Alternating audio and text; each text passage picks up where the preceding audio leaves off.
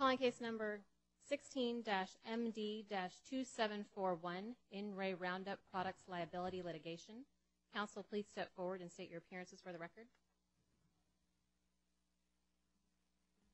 Good morning, Your Honor. Amy Wagstaff, and with me I have Jennifer Moore, Robin Greenwald, Brian Brake, Catherine Forgy, Dina Beach, and Tesfaya Tesik.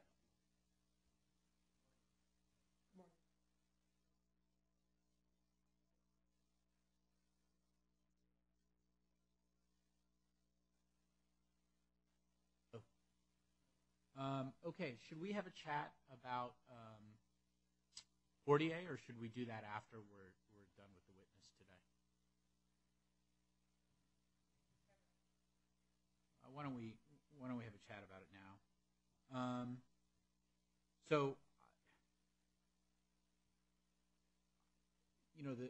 I don't remember the exact schedule that you all proposed for my presiding over his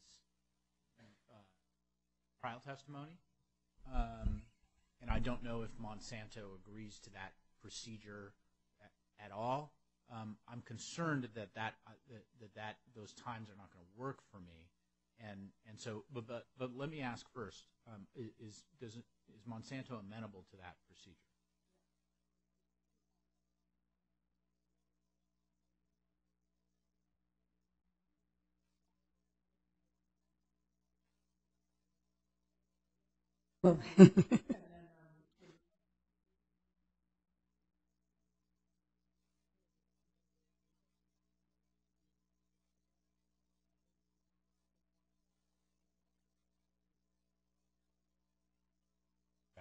Now, and you used a word there, which was deposition, and I guess that I don't know if that's the right word to describe what the plaintiffs are proposing. However, it does make me wonder if this should be treated as a deposition. So my first thought was, could we use Portier's existing deposition testimony? And I suspect the answer to that is no, because it was not given, among other things, it was not given with the idea that there would be a phased trial, right? Well, not only that, but we don't ask the questions in the deposition. It's really right. Monsanto asking Dr. Portier the questions. But that often happens when a witness is unavailable. You use the deposition testimony, even though it's primarily the defendant that asks the questions, right? So I think that begs the question. But I assume that the bigger deal is that it would be very hard to separate out causation. His testimony is only supposed to be about causation, but my sense is that he brings into his opinion a lot of the stuff that I would not understand as strictly being about causation. There are a lot of questions about European issues and about bans and lack of bans. That's right. There's a lot of that. And also, it wasn't really a preservation deposition. So I would say that it would be unusual for that type of deposition to be trial testimony. And we didn't think of it as a deposition. We thought of it as trial testimony that's remote. Well, in any event, it struck me that it would be unlikely that deposition testimony could be used. But why not just do another deposition or quasi-deposition where you are perhaps the plaintiffs do get to start, even though usually the opposite side starts in the deposition. Plaintiffs do get to start. The defendants can cross-examine him. It's not with me presiding remotely, much as I'd love to go to Australia. And if my schedule were a little different, I'd actually welcome the opportunity to go. But I can't do it right now. But why not just have this be a deposition, and you lodge your objections as you would during the deposition, but you separate it out, into the stuff that Portier would testify about in Phase 1 versus Phase 2 to the best of your ability, given the guidance that I've provided thus far, and then you can designate the portions of his deposition that you believe should be played at trial, and if there are any evidentiary issues I need to resolve, either, at the pretrial conference or after the pretrial conference, whatever, I can do that. I mean, I'd like to talk to my colleagues for a moment, Your Honor, maybe get a break, but it sounds like that's something we could work it out. Obviously, it's a lot to ask you to be present. Well, I mean, I would be happy to do it normally. Well, in short notice. The schedule is already filled. Right, and the time difference with Australia is such that we don't really have a lot of flexibility with time.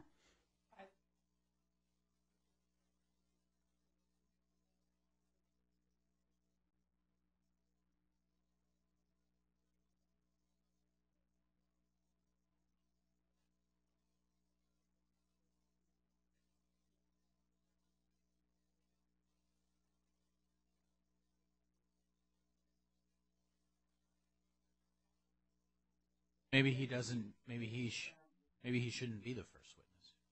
You mean being the first witness in the sense that you're going to be taking that testimony before the rest of the trial begins, or first witness in the sense that he's the first witness that the plaintiffs want to put on?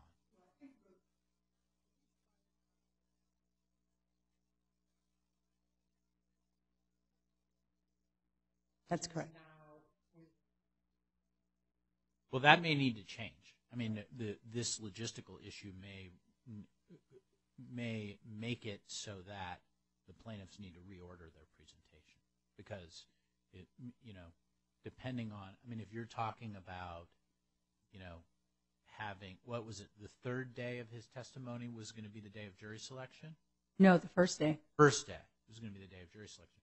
Well, then I think you probably will have to reorder your presentation because it may be that you are not able to sift through the testimony and figure out what you want to designate and get any evidentiary rulings from me on what is appropriately designated by the time you begin putting on your case. So you're probably going to need to change the order.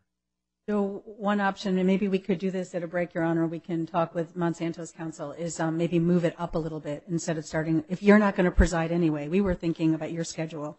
So if we don't have to factor in your schedule, maybe we could move it earlier, and that would allow us the opportunity to do designations. So in other words, if we moved it up a day or two. But maybe we can take a break and talk about it and address it again, if that's okay? Okay.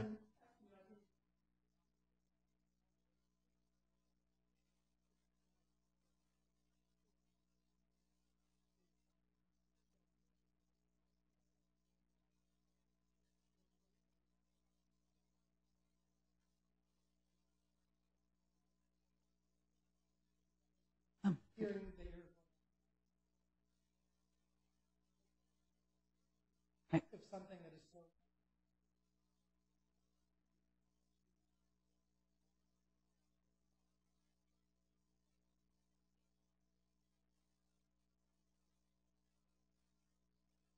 That sounds good. Right, and we were planning on starting at 8 to accommodate the California difference. So 8 o'clock in the morning in Australia is 1 o'clock here, so that we would make sure we do it so that it's normal hours and not the middle of the night for you.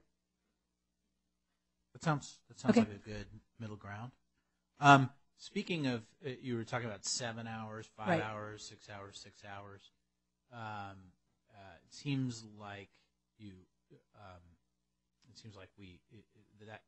this is a good time to talk about time limits for the trial, because I'm not sure you're going to want to spend 12 hours on Dr. Portier's testimony. So what I'm looking at, so I could potentially revisit this at the pretrial conference after I've gotten into it more deeply, but I've now started to get into it, and have started to read all the papers, and my tentative view is that the time limits should be 32 hours for each side, 32 hours of airtime for each side. Usually we have about 4 hours of airtime each trial day. It actually is usually a little bit more than 4 hours, but and we would be going 4 days per week, and so on that, I will admit that there's a little bit of reverse engineering here, but I also think that this is a reasonable amount of time for each side to put on its case, that 32 hours for each side will make for a 4-week trial. And the idea would be that would include opening statements and closing arguments, and it would be up to each side to decide how much time to spend on opening statements and closing arguments. Now, as is always the case with civil trials, if I determine, let's say a quarter of the way through the trial or something, if I determine that the parties are using their time efficiently, and I feel that I've squeezed them too much, I can give you extra time. And I will say that of all my civil trials, that has happened once, where I've given each side some extra time. But usually, I feel like my estimates are pretty right on, and the parties end up using less time than they've been given. So that's, like I said, we can have a further discussion about it at the pretrial conference, but the parties should operate under the assumption that they are getting 32 hours per side. And are you considering that for both phase 1 and phase 2? Yes. Okay. And are you? And I think it would be up to the parties. I mean, we can talk more about this at the pretrial conference.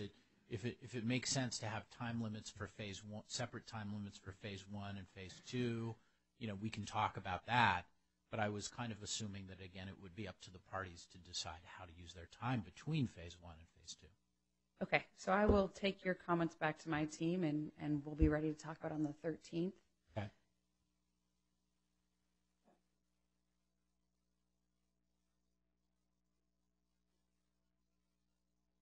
Okay.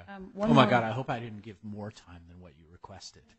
but that's my honest, assessment at this stage anyway of what I think would be appropriate. One more question. Are you intending, after we get a verdict on phase 1, to start phase 2 the next morning, or do you anticipate a period of time between them, or just in terms of preparation? I don't anticipate a period of time between them, and if there's a verdict on phase 1 at 10 a.m., then I would expect you to begin your opening statements on phase 2, later that day. Okay. Okay. Shall we proceed?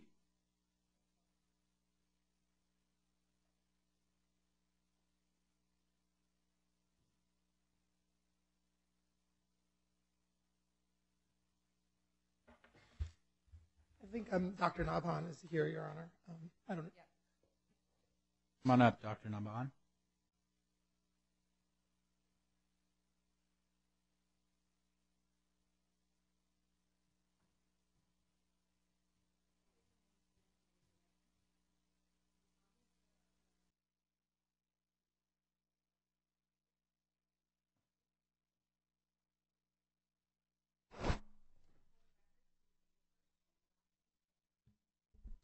Shadi Nabhan, Chadinabhan.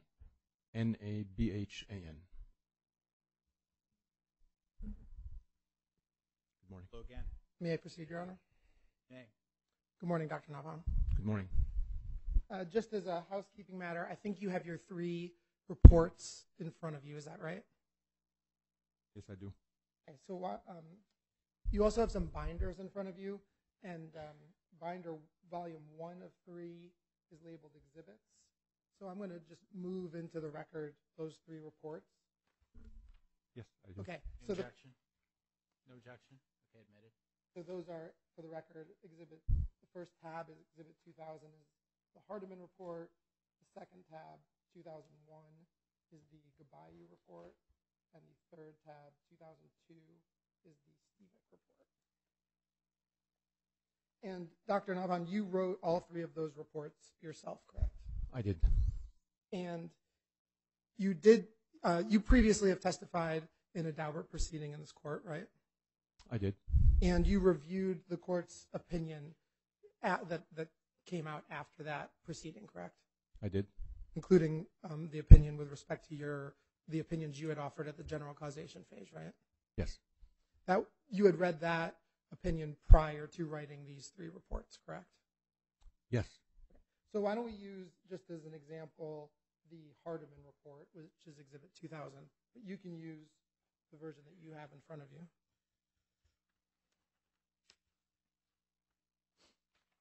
Okay.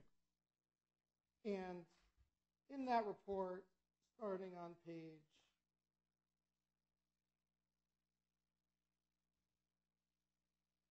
5, include a discussion about exposure to pesticides at the bottom, a paragraph at the bottom of that page, correct? Yes, I do. And that discussion was also in your general causation report. Do you recall that? I don't recall if it was exactly the same words, but I did obviously discuss that. You discussed that meta-analysis by Shanasi and Leon, correct? It's amongst the other things I've discussed. It was one of the things I discussed at the time. Correct. And you also are aware that in that discussion there is a mistake, correct? Yeah, the third line from the bottom, it's the odds ratio for B-cell lymphoma, and somehow it was DLBCL. That's Right. the one. So just to read that sentence, it says, this meta-analysis found an association between glyphosate and B-cell lymphoma with an odds ratio 2.0, and then puts the confidence interval, correct? Yes. And that is in that paper, right? It is in the meta-analysis. And then you go on to say, and this was the same odds ratio for DLBCL, correct? Yes, in that meta-analysis, they looked at various types, and the B-cell lymphoma amongst the non-Hodgkin lymphoma had the same odds ratio. And I wrote his DLBCL, but I actually meant B-cell lymphoma. Well, in the prior section, you said B-cell lymphoma, right? Right? Yes. Yes. So when you then said, and this was the same odds ratio for DLBCL, there was no odds ratio specific to DLBCL, correct? Yes, this was inadvertent. Okay. Now, if you turn to the next page of your report, page 6, you then go on to discuss the IR classification, correct? Yes, I do discuss it. That was also a part of your general causation opinions, right? Again, amongst other things, yes. You go on to discuss the McDuffie paper. That was part of your general causation opinions, correct? Yes. If you turn the page, you discuss DeRoos 2003. That was also, among other things, part of your general causation discussion, correct? Yes, I mean, some of the things I've discussed then may be a little bit different than how I discussed it now, but yes, I discussed it back then and now. And the same with Erickson, correct? Correct. And for Erickson, you cite the unadjusted odds ratio of 2.36, unadjusted for other pesticides, correct? Correct. And that paper contains an odds ratio that is adjusted for other pesticides, correct? Yes. And you did not include that in this report, right? Right, but this Erickson paper is actually more important for the dose exposure and the response exposure. This is really why it's very critical. It actually shows that the more exposure you get, the more likely you are going to get non-Hodgkin lymphoma. So that's actually the critical part of the Erickson paper. In addition to that, whenever you have a dose response, it actually overcomes the possibility of confounding factors causing a problem.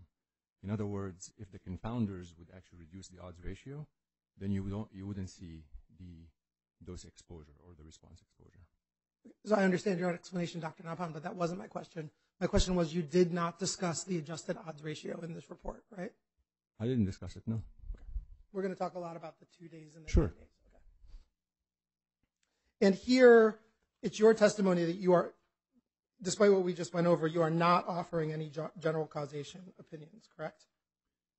I'm not offering general causation, but obviously I've reviewed the literature extensively and I've testified in general causation, so I'm very familiar with the literature, and it obviously factored in somehow in how I included Roundup as a possible risk in these patients. Okay, so your understanding of the general causation is relevant to your specific causation opinions.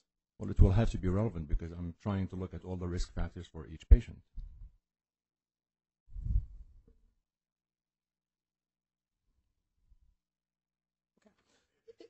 Now, one thing I just want to put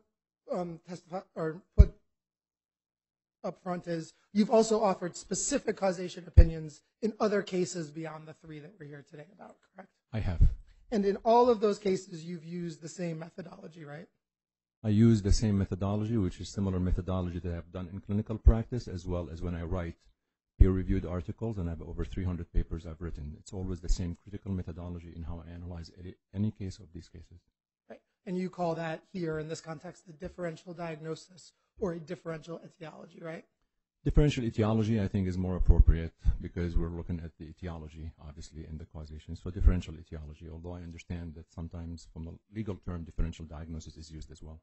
Okay. I was going to ask you that. You agree that differential diagnosis is a legal term, correct? Yeah, I mean, differential diagnosis from a clinician standpoint, that's when you have somebody that presents to your clinic with symptoms and you're trying to do the diagnosis. So you look at various possibilities that may present with similar symptomatology. And differential etiology, you are trying to look at what the etiology of whatever that symptom may be. So you're looking at differential etiology. I understand that they may be used synonymously here, but I'm just trying to explain the differences from a clinician standpoint. So in these reports, when you see differential diagnosis or differential etiology, these are used synonymously from my standpoint. Right, but just to be clear, differential diagnosis is legal terminology from your standpoint, right? That's not what I said. I said when you see them in these reports, it is used for legal terminology. But differential diagnosis is when any patient presents to a clinician with symptoms. Through your mind, you have to think of what might be causing these symptoms until you reach a diagnosis. So I think a differential etiology is probably a more appropriate term when you look at causation and the etiology of of what caused the lymphoma of these patients. Like the upshot is that the courts and the lawyers should not have started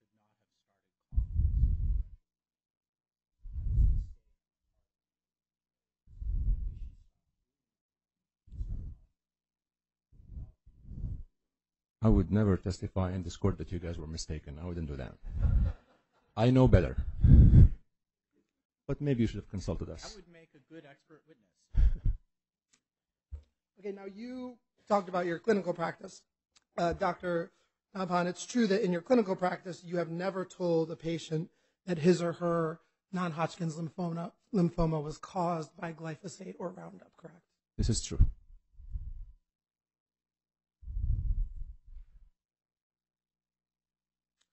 Now, for all three of the plaintiffs, Mr. Hardiman, Ms. Stevick, and Mr. Gabayu, you have no tests to determine what level, if any, of glyphosate was in their system at the time of their cancer diagnoses, right?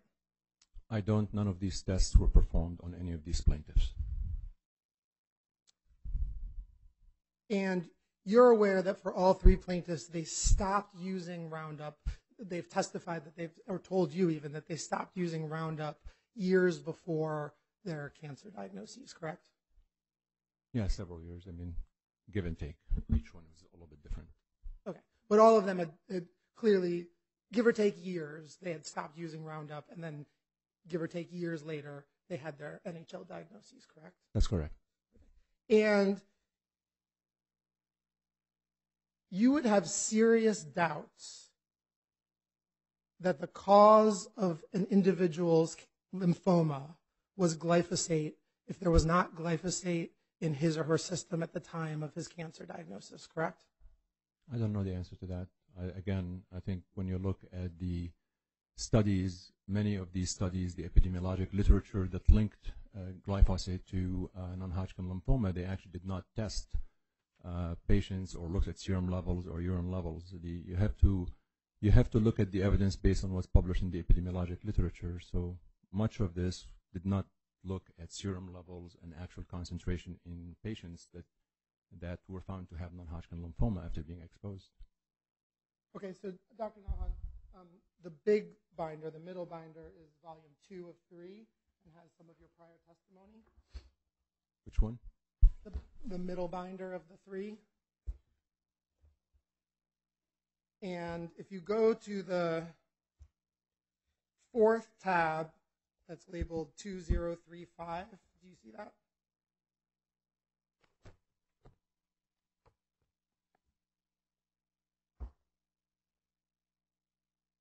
Yes. Okay, and this is in a case Adams versus Monsanto, correct? Yes. And this involved a plaintiff named Ms. Gordon, correct? Yes. And you were deposed in this case on November 15th, 2018, right? Correct. Okay, so I'd like you to turn to page 188 of this deposition.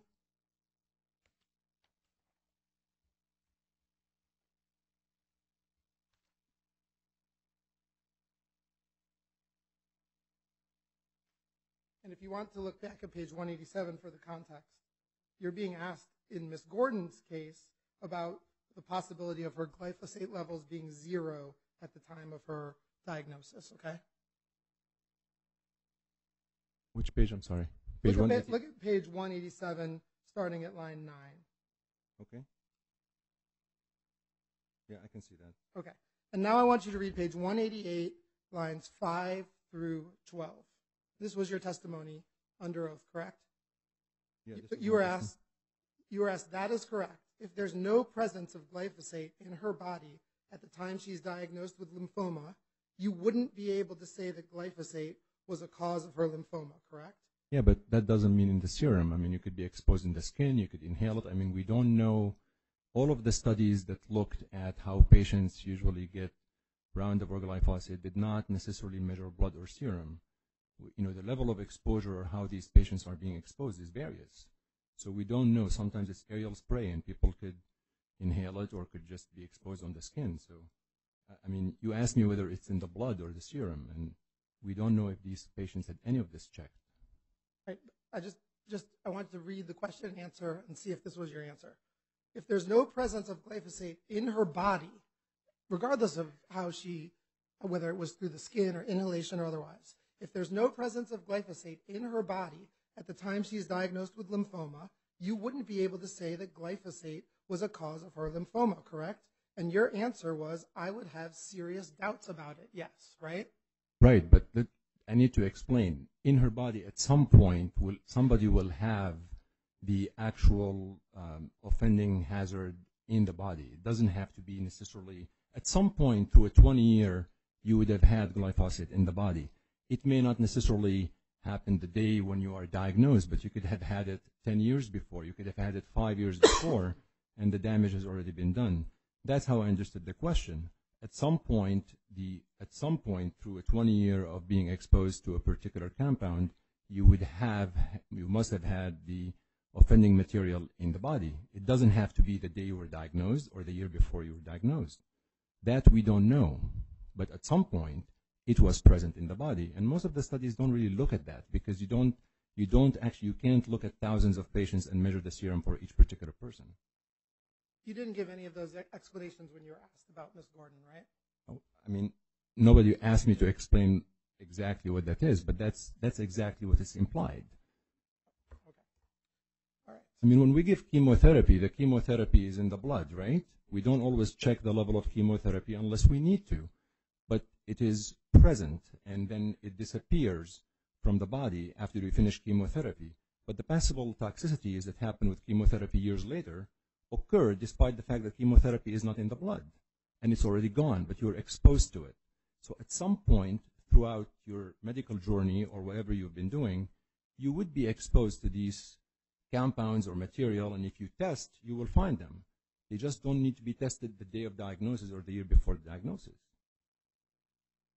Right, but Ms. Gordon also used Roundup for several years, right? She did. Yes. And then you were asked if at the time of her cancer diagnosis, glyphosate was not in her body, would you be able to say that glyphosate was a cause? And you said, I would have serious doubts. That was your answer, well, right? I'm explaining to you what I meant by the answer, and I'm explaining to you that at some point you will find the actual compound in the body if you look for it. Most people don't have a standardized test to look for it, and they have not. And at some point throughout the journey, you will see it. You just don't know when. Dr. Nalpan, let's talk about the 2 days and the 10 days that you referenced earlier.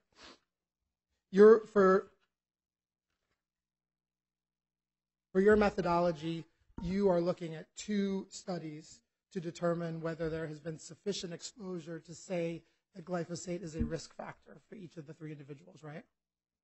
That's not the only thing I looked for my methodology. That's actually incorrect. That is, some of the studies I looked for my methodology, but for my methodology I looked at way more studies than just these 2 studies. Okay. You didn't ask me what I looked for, but this is just part of what I looked for. Okay, we can agree that part of what you looked for was how many days the 3 plaintiffs had to be exposed to Roundup under the Erickson study and the McDuffie study, correct? So yes, I mean this is part of what I looked for in determining my methodology, correct? Okay, and one of those studies tells you 2 days per year, correct? Yes. And one of those studies tells you 10 lifetime days, correct? Correct. More than 2 days per year and more than 10 days per lifetime. Okay. And you would look to see for all 3 plaintiffs whether his or her exposure fits within those criteria. 2 days per year, more than 2 days per year, and or more than 10 lifetime days, correct? So as part of the methodology, when you are looking at glyphosate specifically and you are ruling in or ruling out glyphosate, you look at the all epidemiology literature, that's part of it, not just these 2 studies, and then you look at the level of exposure as determined by previously published epidemiologic studies, such as the Erickson paper and the McDuffie paper.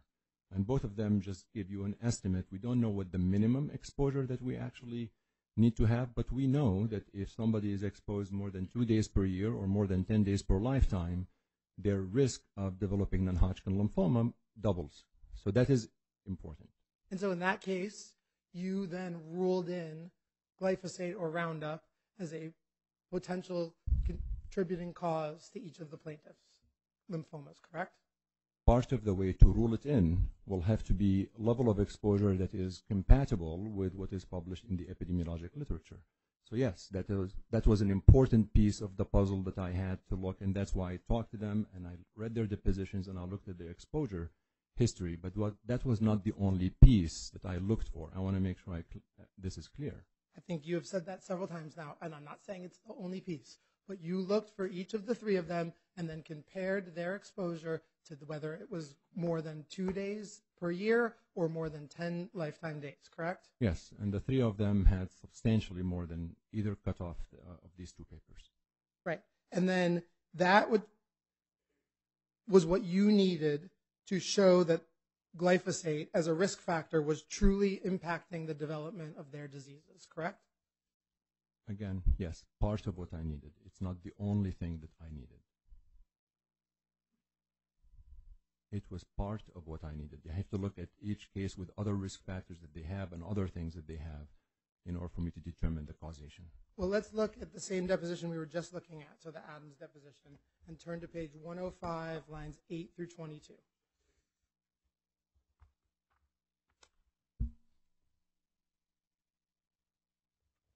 Which page? 105 of Exhibit 2035.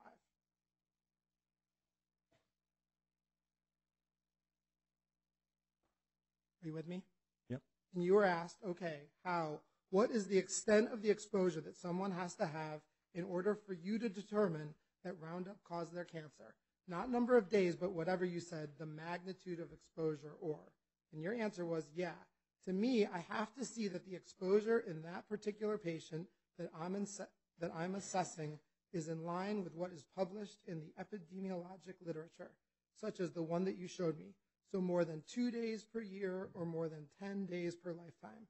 These are 2 particular aspects of the exposure that I will need to see in order for me to show that the risk factor is truly impacting the development of disease. That was your testimony, correct? Yes. That's what I just said. Okay.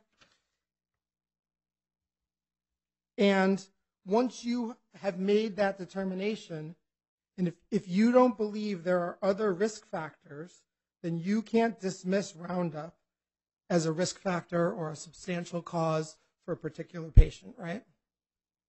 You can't dismiss it if somebody had a level of exposure, but you have to look at other risk factors for each particular patient, because it may not be the only factor.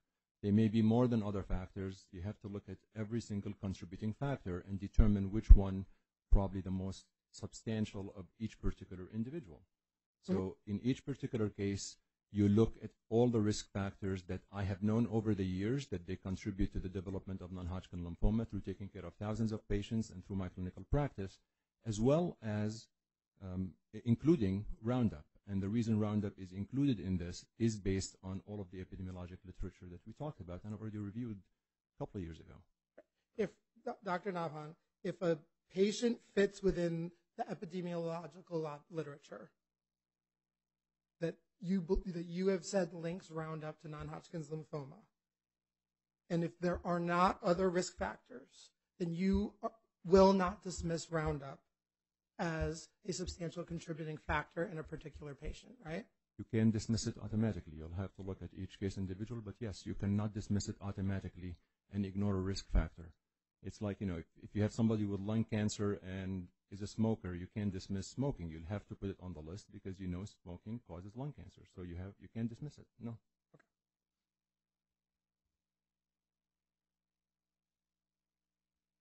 Okay. And I want to be clear. Then once it's in, right? It's been ruled in your analysis, correct? If it fits within the epidemiological literature, correct? Yes.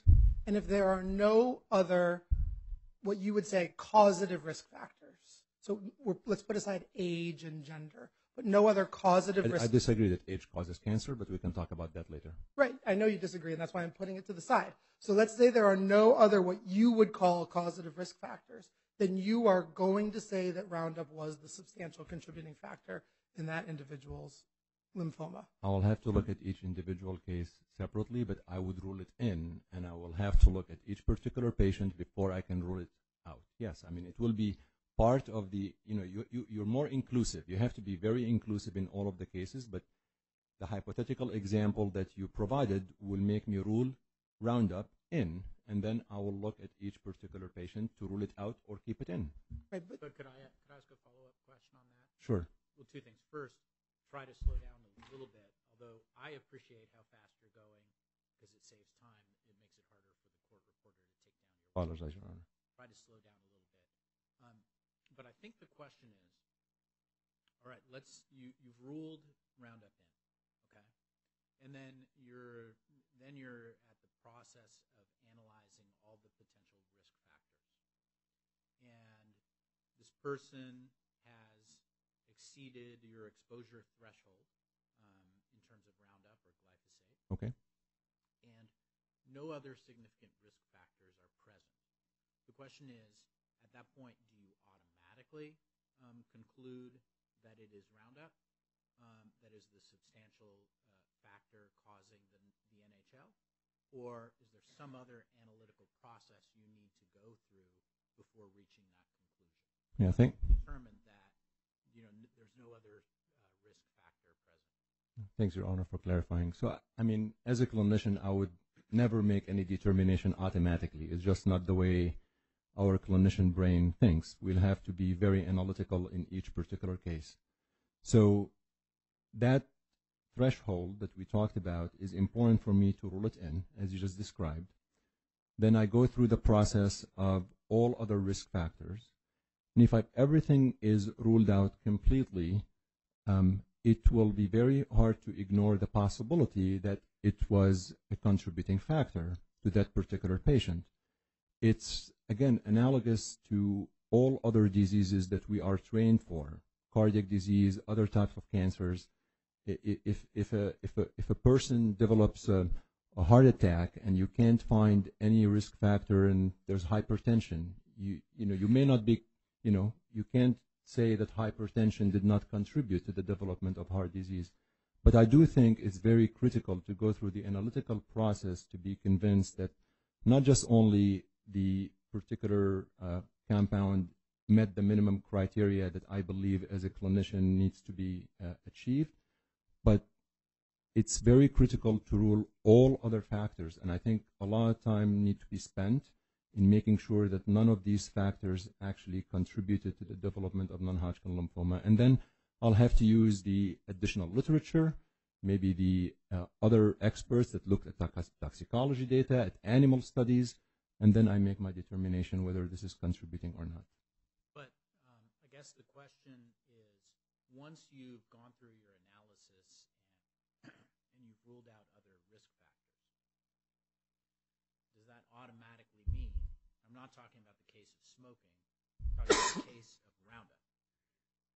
Once you've ruled out all the other risk factors, does that automatically mean, in your opinion, that Roundup will be deemed a substantial factor in causing the person's NHL? I guess I'm just a little bit need clarification when you say automatically what it means, because again, as I think of things, I just don't just necessarily just say, okay, for sure it is. Right. What I mean is, I don't mean automatic in the sense that you're not doing any thinking or analysis. I'm saying after you've done your thinking and your analysis regarding the other risk factors, and you've ruled out the other risk factors, could there be a scenario where you've ruled out all the other risk factors, but you haven't ruled out Roundup, but you would nonetheless conclude that you cannot conclude that Roundup is a substantial factor in causing the person's NHL? Does that make sense? Yes, it makes sense, and it would be very difficult to exclude Roundup at that point. I think it will be very difficult to be aware of a risk factor that I believe it has a link to non-Hodgkin lymphoma and somehow ignore that risk factor and say, okay, I've ruled out all the risk factors, but I'm going to treat this particular risk factor differently. Despite my knowledge of the association, I'm just going to believe it's not related. So if I've done the analytical method appropriately and I ruled all of the other risk factors, and this patient does have non-Hodgkin lymphoma, and there is evidence of the exposure, and I would not rule it out. I will keep it in.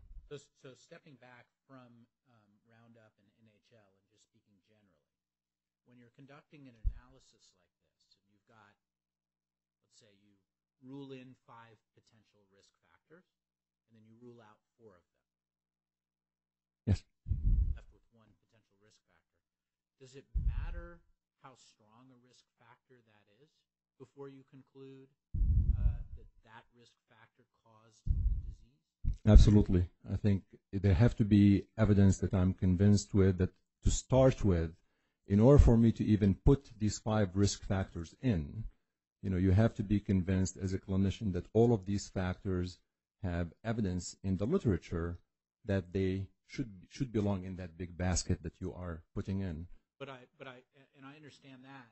But I would assume, and maybe I'm assuming this incorrectly, but I would assume that you put in risk factors right at the outset, and some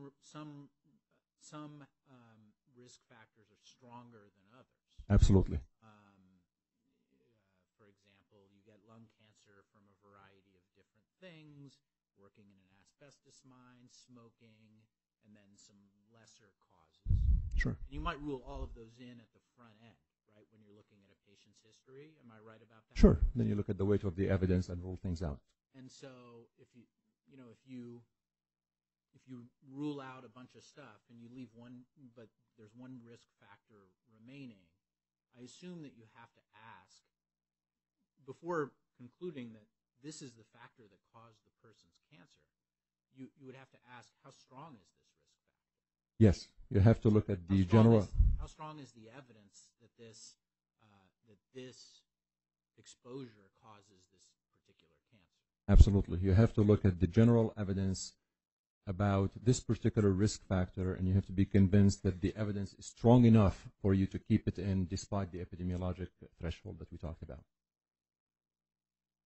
I agree with that, 100%. Does that mean in this context, coming back to the Roundup NHL context, that whenever a patient has been exposed to Roundup above the threshold that you've identified, and whenever you've ruled out all the other risk factors, that you would never conclude that we don't know what caused this person's NHL?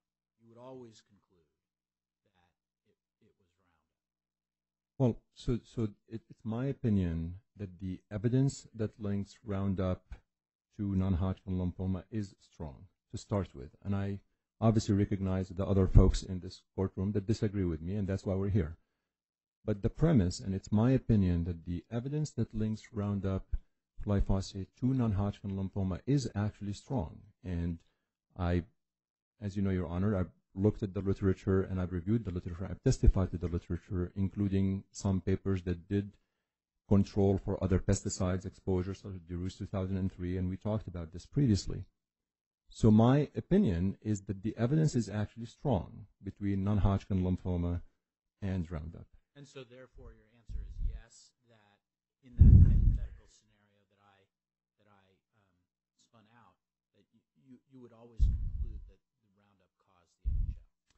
If I ruled out all the risk factors, and I believe, as I told you, in my opinion, that the evidence is strong, in my opinion as a clinician, it will be inappropriate to ignore a risk factor that I know is strong, and I know the literature supports it, in my opinion, and more than happy to go through all the literature again.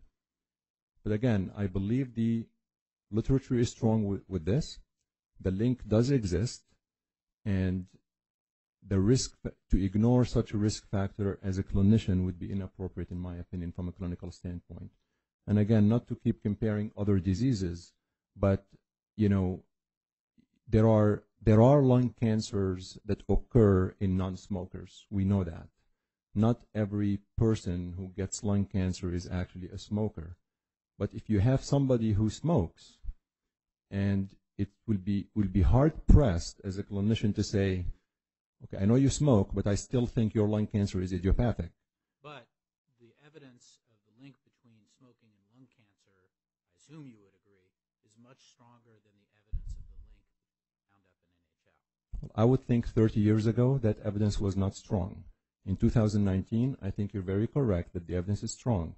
If we back to 30 years ago, there were a lot of people who would disagree with you, and doctors were actually smoking in the hospital in medical rounds. We have pictures of that. So that may be accurate today. And but if you had said that to somebody 30 years ago, they would laugh at us. They would say, no, there's no evidence of that. So, you know, it is my opinion that the evidence is actually very strong between non-Hodgkin lymphoma and Roundup. And as a clinician, I cannot ignore that. And again, I recognize that we may disagree on some of these things. Some people might say there's evidence, but the evidence is weak. And some people may say there's evidence is strong. I belong in the camp that says the evidence is strong. And I promise you, 30 years ago, many of us did not think that smoking was linked to any cancer. And it took a lot until now. Nobody even disputes that. So as part of your, I mean, this is not so much of a question to you as a comment that I'll need to hash out with the lawyers later, but I'm thinking about somebody who either has not offered a general causation opinion or somebody whose general causation opinion has been excluded. There's going to be a question about how how the specific causation opinion is presented to the jury. And I assume what it will be for somebody like Dr. Naban, assuming he testifies, is that he is adopting an assumption based on the testimony presented by the general causation experts that there is a link and that the link is strong, right? And that with the specific causation experts, you're not going to be, I think you're not going to be getting into, I don't know, this is more of a question than a statement, but I think you're not going to be getting too much into how strong the link is. They're going to have to borrow that from the general causation experts. Does that sound about right? Yeah, so our three specific causation experts that we've proffered fit into three different categories, right? We had Dr. Weisenberger who passed through general causation. We had Dr. Naban who actually reviewed all of the literature and has the knowledge base, but for X, Y, or Z reasons wasn't able to give a general causation, and Dr. Schustoff who didn't participate at all. So absolutely with respect to Dr. Schustoff, what you just said, and also with respect to Dr. Naban to the extent they don't ask him about it. I mean, his knowledge base, you can't erase his mind from what he knew and what, the studies and the testimony that he previously gave. But the way they would ask it is, you're not here today to give an opinion on how strong the connection is between glyphosate and NHL. You're adopting an assumption based on the general causation testimony that there is a strong link between the two. That's how they would ask the question to avoid getting into it with that witness, right? Yeah, I mean, if that's the way Monsanto presents the question, then yeah, that's the way that he would probably respond according to your orders. I mean, the whole bifurcation system that we've set up has sort of created some wacky testimony issues, and that we'll need to work through with you. But yeah, I mean, he's a unique witness because he did participate in phase 1. He does have all of the knowledge base. He was, for example, just using the Andreotti 2018 paper, the AHS paper, which is going to be central to Monsanto's defense, I assume. He presented his own expert report on that, was deposed on that individually. Your Honor didn't necessarily say he was struck in total about that, but if that comes up in a specific causation testimony, how are we supposed to handle that? I mean, this is some stuff that we're hoping to get. Right, but I assume that is how, I don't know if this is the subject of a motion in limine or not, but I assume that that's how it would be handled with somebody who's not testifying on general causation. They would be adopting the assumption that there's a link. They would be adopting the assumption that it's strong, but it will be up to the general causation witnesses to testify that there's a link and explain why it's strong. Yeah, sure, absolutely. However, on cross-examination, if he's asked a question and that's part of his answer that he's reviewed that study and he has, criticisms of that study, or why did he use McDuffie and Erickson, which use dose response, and AHS also uses dose response? He needs to be able to explain his opinion of the AHS study and why he weighted certain things in different ways. And of course, he has a superior knowledge base of that because he's been participating in phase 1 and phase 2. Okay. Well, obviously, that's not an issue that we have to hash out now, but it's certainly an issue that's hanging over all of this specific causation testimony that we will need to deal with. Okay. Sorry, you can continue.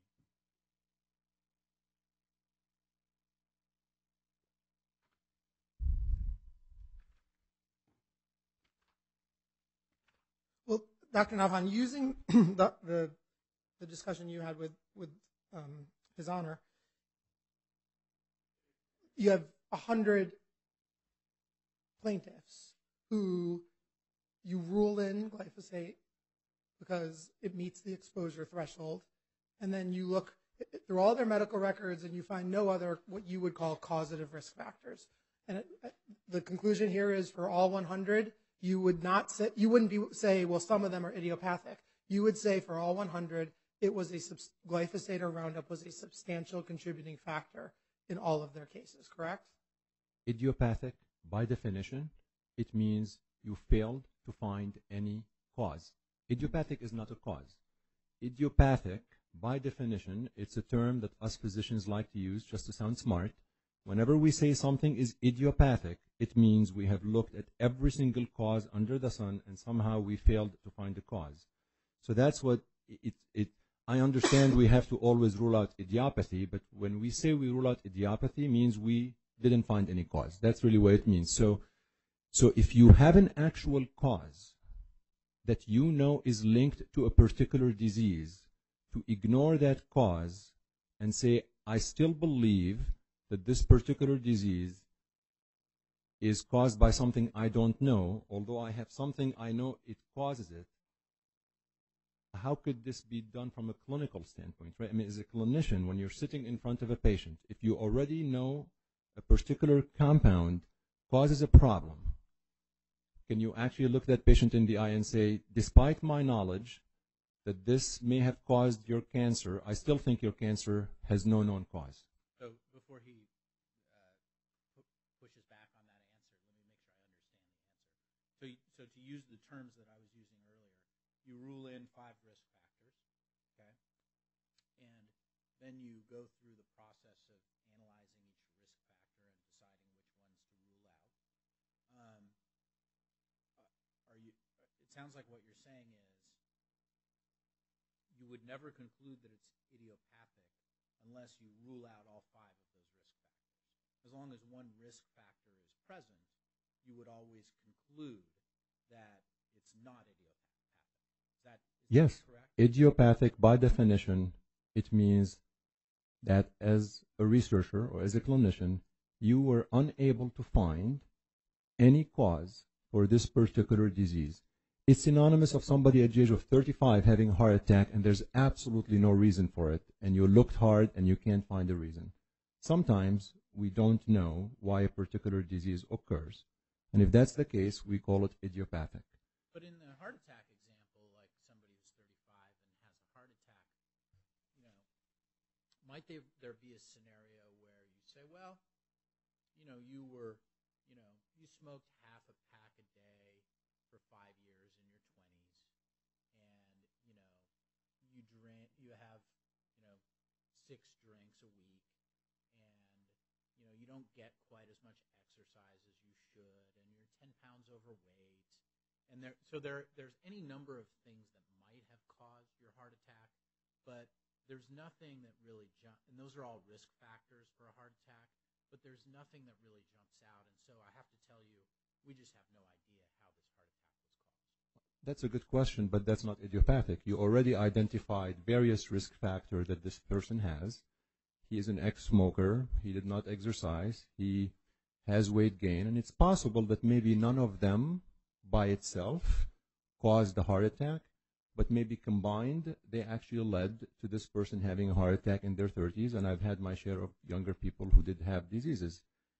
But you've already identified all of these risk factors. Idiopathic in that example would be somebody who is in their late 30s, who exercises, who is fit, who is not overweight at all, who's never smoked, who has no family history of heart attack. That's idiopathic. That's when you look and you find nothing. But in the example you provide, Your Honor, it's not idiopathic. You have enough risk factors in there that you cannot ignore.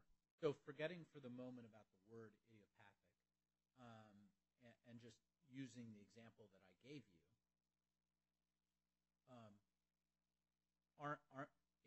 in that example, might you say to a patient, look, there are a number of risk factors that could be at play here, but there's no one that jumps out in particular, and so we cannot attribute your heart attack to any one of these risk factors. Yeah. We just don't know. It's possible. You could say maybe none of them really jumps as the most offending agent that or risk factor that caused your heart attack, but maybe all of them together, they led to this. But there's no question before that person in their recovery, you are going to tell them to exercise and stop smoking and lose weight, because in your mind as a clinician, you know that this somehow led to this disease. But you're correct. It's possible that none of them necessarily jumps at you as substantially really causing it, but collectively all of this together were risk factors. And so would you always conclude that collectively those factors caused the disease? I mean, maybe the answer is that this is kind of an artificial discussion, because when you're treating a patient, you're not trying to figure out what caused the disease. You're just trying to figure out how to prevent him from prevent recurrence of it, right? But would you ever say, you know, would you always say, well, it must have been all of these things in combination that caused your heart attack? Would you say it that way, or would you say, we just don't know? Might have been these risk factors in combination that caused your heart attack, might have been something else. We just don't know. Right. All we know is that these are risk factors, and so you should change your behaviors with respect to these risk factors. right, but we know these risk factors is different than we just don't know. That's what I'm trying to say. We just don't know means that I've looked at everything and I found nothing. That's when we say we just don't know. I don't know what happened. But in this example that we're talking about, we know that each of these risk factors by themselves could cause the cardiac disease. We just don't believe you had any of them long enough, or you've done any of them substantially for me to attribute that this is only the reason. But it is possible that all of these risk factors collectively led to your heart attack.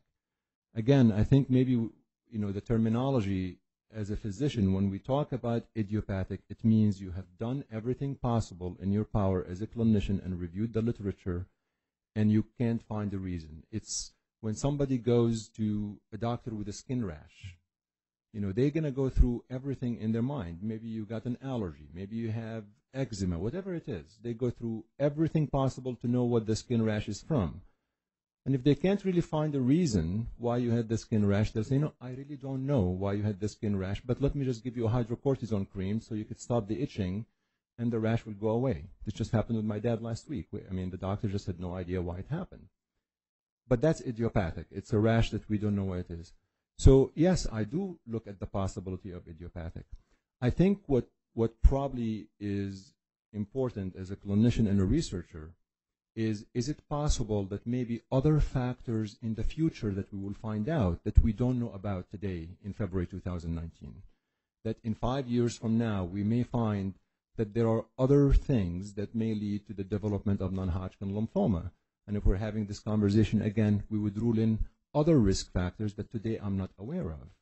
But, I mean, as an example, there are many things that we rule in now that we weren't ruling in 10 years ago because our knowledge is expanding. We know a little bit more today, thankfully, than we knew 10 years ago or 20 years ago. So maybe in 5 years from now, you can't rule it in or rule it out because now you have more stuff that you put in the basket because we knew more about what may cause a particular disease. Did I answer your question, Your Honor? Okay, so Dr. Navhan, going back to my hypothetical, you have 100 patients, 100 patients or plaintiffs, and glyphosate, they exceed 2 days per year and 10 lifetime days of Roundup use. So you have ruled in glyphosate, and you find no other causative risk factors. So no viruses or HIV or radiation, nothing that you would say is causative.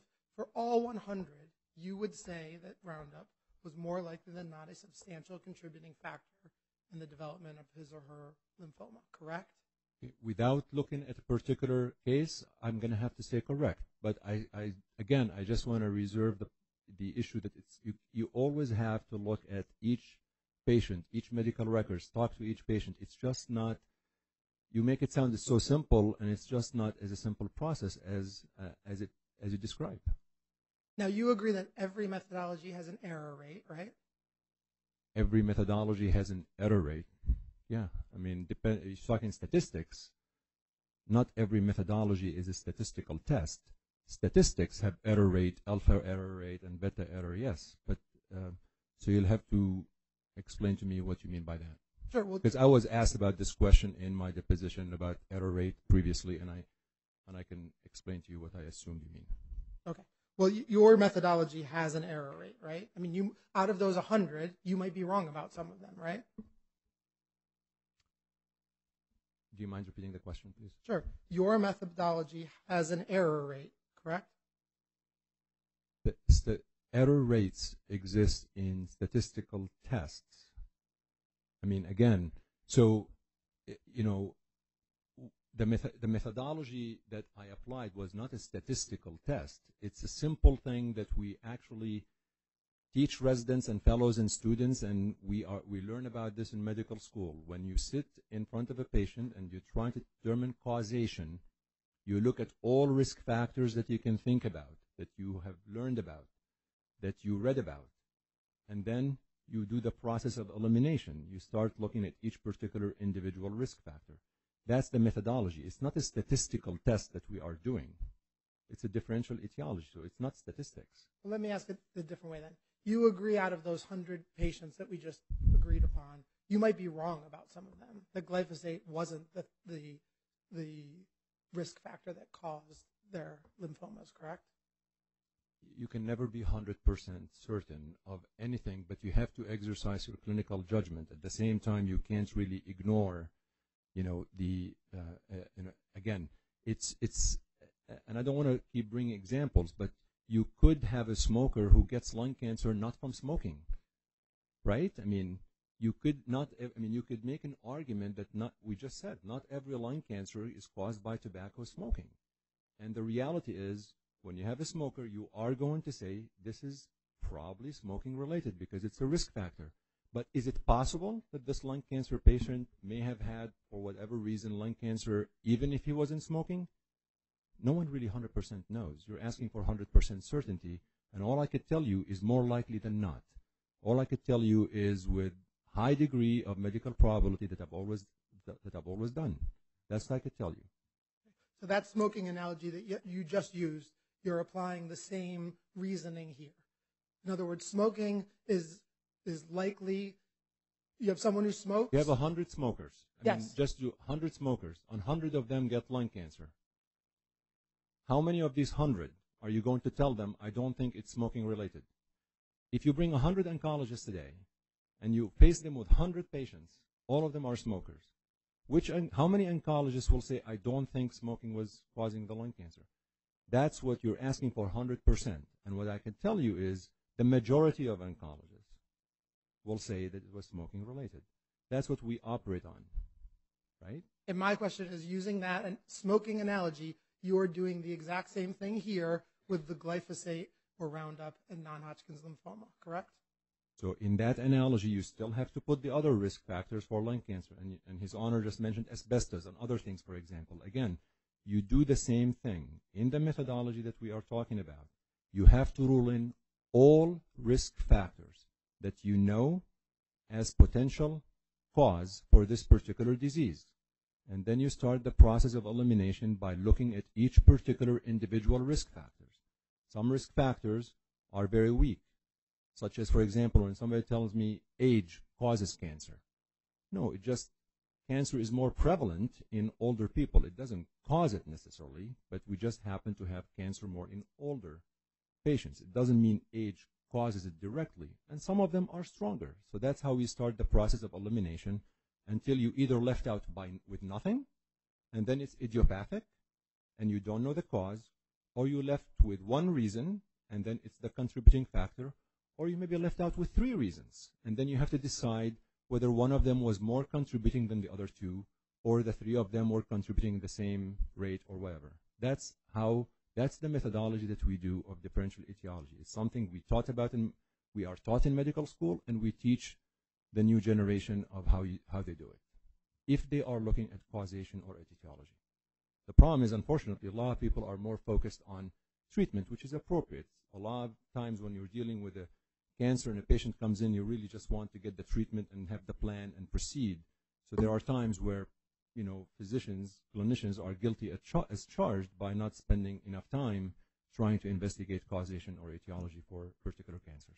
Right, and you and I have met before, and you told me you've never told a fellow oncologist or pathologist that he or she that you believe that glyphosate or Roundup is a general cause of lymphoma, correct? I have never said that, no. You've never said that to a medical student, correct?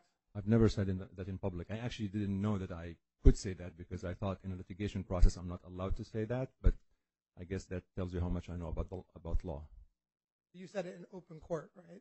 I understand, but I just didn't know that this is something I could go and tell other people. But I have not, correct. Okay, so let's talk about other risk factors in the process that you just described. Just because a patient has a separate risk factor from glyphosate or Roundup, that in your methodology does not eliminate glyphosate or Roundup, correct? You put everything in, but some people might have other risk factors that are more pressing than Roundup. Well, let's just use active hepatitis C as an example, okay? Define active hepatitis C so we make sure we're talking about the same thing. Sure, hepatitis C, that the virus is active in the bloodstream at the time of the cancer diagnosis, okay? So if the virus is still present in the blood at the time of lymphoma diagnosis. Correct, and it hasn't been treated yet. So we're not talking about Mr. Hardiman, who Sure. we'll talk about later, okay? Even in that situation, you would say that you couldn't rule out glyphosate or Roundup because you could have multiple causes of lymphoma, correct? You may not be able to rule it out, but you may be convinced that the hepatitis C is more important factor than the Roundup in that situation. Again, and that's where the issue is. If you have somebody with active hepatitis C and is using Roundup, it is possible, again, depending on each case, it is possible that in this particular scenario that the hepatitis C itself was more contributing or equally contributing, or they're both of them contributing, and you really can't assign a weight to either one of them. I mean, it's possible that you may not be able to tell which one is more. Right, you would in this hypothetical still say that Roundup was a substantial contributing factor to the development of the patient's lymphoma, correct? You could still say it's probably a substantial factor, but it's possible. Again, you can't get out. You have hepatitis C now that is active of this particular patient. So hepatitis C is obviously another substantial contributing factor for this particular patient. Right. If it is active and it's not treated and it's replicating in the bloodstream. Right. You would say that they were both substantial contributing factors, correct? You could say both, and it's possible that one of them be more pressing than the other, depending on the exposure history, depending on how many years was exposed, how many days, how many hours in a day, and the hepatitis C situation, how long the hepatitis C was in the body, the viral load, the RNA load, all of these things. Was there really any evidence of organ damage with the hepatitis C? Is the cirrhosis advanced? Is the cirrhosis not advanced? You have to look. I understand the hypothetical piece, but it's really very difficult without knowing the details of the exposure in that hypothetical example and the details of the hepatitis C, because not every hepatitis C is created equal and not every exposure is created equal. But again, both of them will be in the basket. They are ruled in, and you'll have to decide as a clinician, and on each particular case and each particular risk factor, the hep C and the Roundup, which one, if any, was more pressing than the other. But under your methodology, using active hepatitis C or using HIV positivity, it is your methodology that you could have 2 or 3 causative factors of an individual patient's lymphoma, including glyphosate, correct? You could have more than one causative factor, correct. In a particular patient, you could have more than one cause.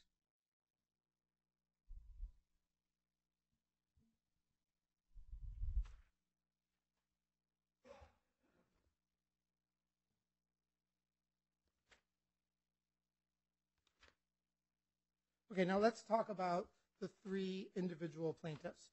First of all, for all 3, you agree that absent exposure to glyphosate, they could have developed the same non-Hodgkin's lymphoma, correct? Yes, they could. Anybody could develop non-Hodgkin lymphoma. And now specifically talking about the 3 plaintiffs, so we're not talking about hypotheticals.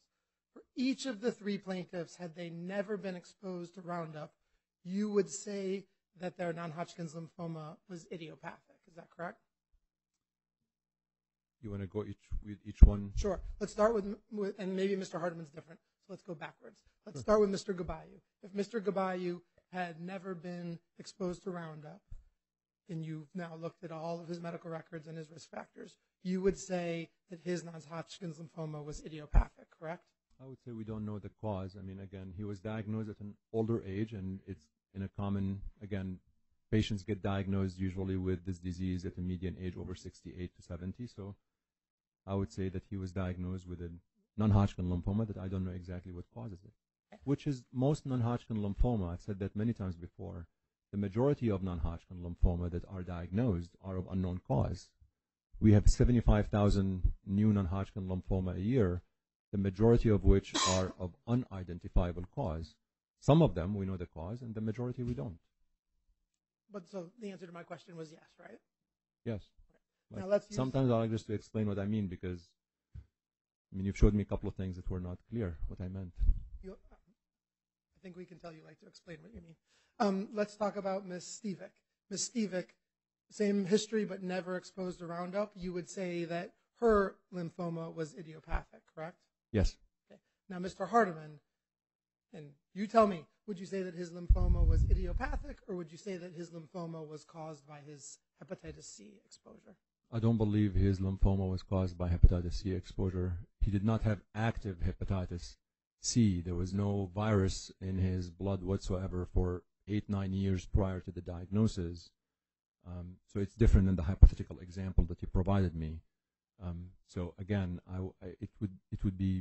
in my opinion, hepatitis C did not cause his non-Hodgkin lymphoma, and if it did, and there's something that, again, may have contributed, it would be a very minor contribution of that just because of his particular scenario. So in Mr. Hardiman's case, then, you would say the same thing as you said with Mr. Gabayu and Ms. Stevick. Had he never been exposed to Roundup, the cause of his lymphoma was idiopathic? I believe so, yes. Okay, so you have also offered opinions in a case involving a plaintiff called Jeff Hall, correct? Yes. Okay, and so can you look at, we're shifting topics a little bit, binder, the first binder with the exhibits. Could I ask you a question? You a question? Yes, of course. Are you off of Hep C as it relates to Mr. Hardiman? I was going to come back to that in a moment. Right. Okay. Which volume? In volume 1, exhibit 2010, so you have to go in a little bit.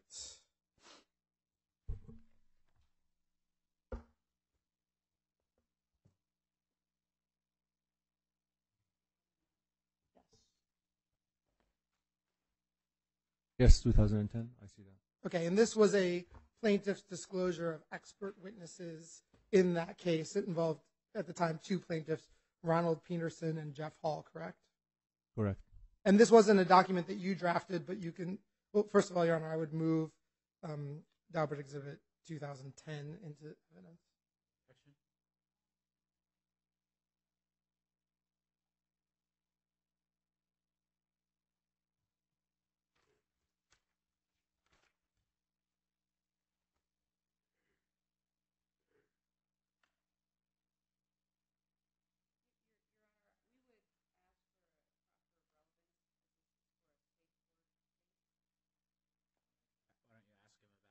Sure. No problem. You've seen this before, correct, Dr. Nabhan? It's been a while. I mean, I have seen it at some point, but I haven't seen it recently. Okay, and this disclosed on page 1 that you would be an expert in this case, correct? Yes. And then if you turn to page 2, about 6 lines down, it summarized what your opinions in that case would be. It said, he will explain his opinions regarding general causation, that Roundup exposure can cause non-Hodgkin lymphoma, and specific causation, that Roundup use was a causal factor to Mr. Peterson's and Mr. Hall's lymphomas, correct? Correct. And with respect to Mr. Hall, that was true at the time. Well, let's look at the last page. The last page puts the date that this was disclosed of March 1st, 2018, correct?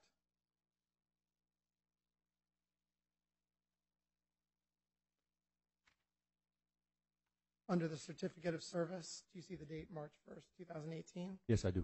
Okay. And so as of that date, March 1st, 2018, it was true that you were going to say that Roundup use was a causal factor to Mr. Hall's lymphoma, correct? Yes, and I recall this actually came up during my deposition. I've had, prior to this, the medical records and the exposure history and all of the history pertaining to this particular patient were reviewed with counsel that retained me with this firm. So we've talked actually about all of things pertaining to this particular case prior to me meeting this patient and so forth. So I was aware of a lot of things pertaining to this particular individual, as I explained in my deposition in this case. Because a lot of times if I get asked to look into a case, I have a lot of questions that I ask even before anything is sent or reviewed in terms of, how old is the patient, what type of lymphoma did they have, tell me about the exposure history, what are the comorbidities, what is the medical history, what type of lymphoma it is, what type of treatment they had, and so forth and so forth. I recall this came up and we clarified it during the deposition. Right. You're anticipating where I'm going. So let's just let's break that down and walk through the history. As of March 1st, 2018, you had not yet reviewed any of this plaintiff's medical records, correct? I don't believe I had the actual physical medical record at the time, if my memory serves me right. I believe that we went through everything pertaining to the case that I needed to know that are very important and very relevant. It's like when somebody calls you as a clinician for a second opinion, and I've had my share of second opinions when patients call me or when other physicians call me. They call you on the phone and they say, I'm seeing this patient, this is the history, this is the treatment, this is X, Y, and Z, and you go over all of these things and say, okay, I would like to meet this patient. I would like to review additional records. I would like to take a look at additional information pertaining to this patient. Okay. So kind of analogous to that. Right, and just to be clear, when you say we had, we went through everything in the case, the we is you and counsel for Mr. Hall, correct? Yeah, I was asked to take a look at this case, and I asked a lot of questions pertaining to this case because, again, there are situations where I was asked to look at patients, and I said, I don't believe that this particular individual has a lymphoma that is related to Roundup. So there's really no point for me to review 4,000 pages of medical records if I already determine prior to the review that there is no causation between that Roundup and this particular lymphoma. So that's, I mean, there are patients I've looked at that I determined their lymphoma is not related to Roundup.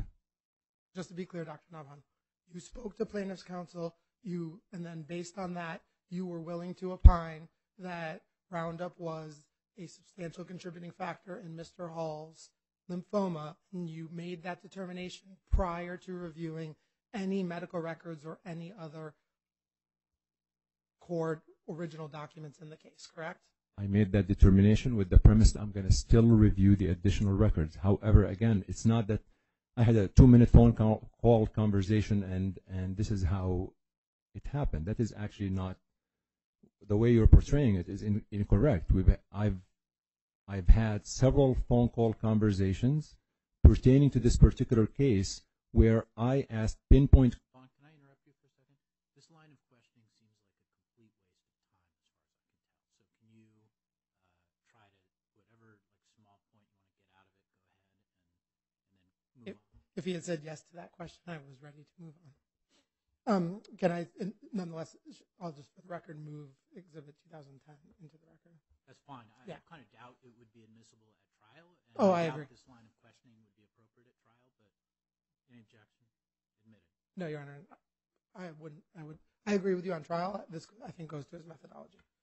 So now let's talk about Mr. Hardiman's hepatitis C. I'm done with this. Yes. You might need other exhibits in there, so keep the binder, but we're not looking at that document. Okay. And you have reviewed documents that show that Mr. Hardiman had, his doctors have called chronic hepatitis C, correct? I have seen some records that said chronic hepatitis C. I don't believe he actually had chronic hepatitis C the way we define chronic hepatitis C. Chronic hepatitis C, it means that despite that there's still actual virus that you're able to detect. That's what's chronic. He had cured hepatitis C. He had hepatitis C at some point prior to the treatment, and then he received appropriate therapy that cured his disease. So the proper way to label him would be history of hepatitis C currently cured. But I have seen some of these documents that you are alluding to. Well, let's break that down a little bit. The first medical record that you reviewed all of Mr. Hardiman's medical records, correct? I have. And the first medical record that you have is dated in 2005, correct? Yes, I believe so. So you have no medical records from the 1960s to 2005 for Mr. Hardiman, correct? I did not see that.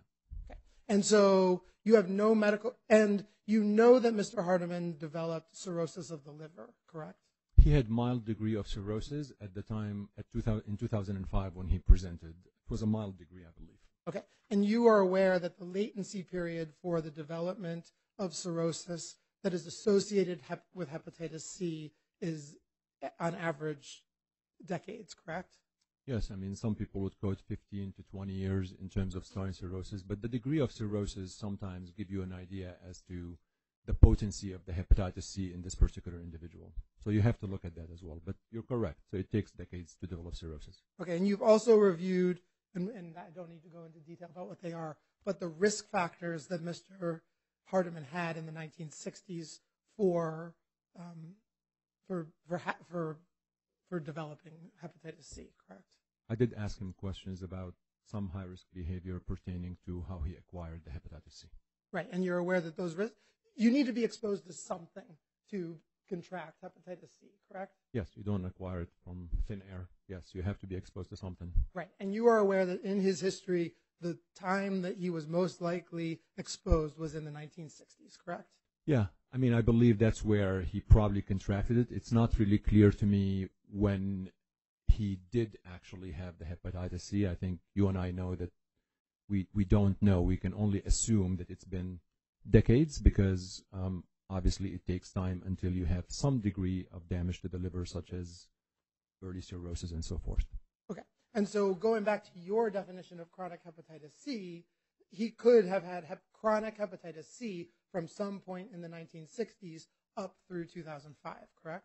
He would have had active hepatitis C. Again, see, chronic hepatitis C, there are some patients that you still, after they acquire hepatitis C, the hepatitis C, it still lingers around and it's still present. So he could have had the hepatitis C for many years prior to being discovered in 2005. I don't know when, but he may have acquired it in the late 60s and maybe at some point after that when he developed the actual infection. You just don't know. We just don't know exactly when, but we only can have an educated guess as to when he may have acquired it. And I think it's possible some of the high-risk behavior in the late 60s when he may have had it. But you do agree that the cirrhosis of the liver, in his case, relates to his active hepatitis C whenever it existed.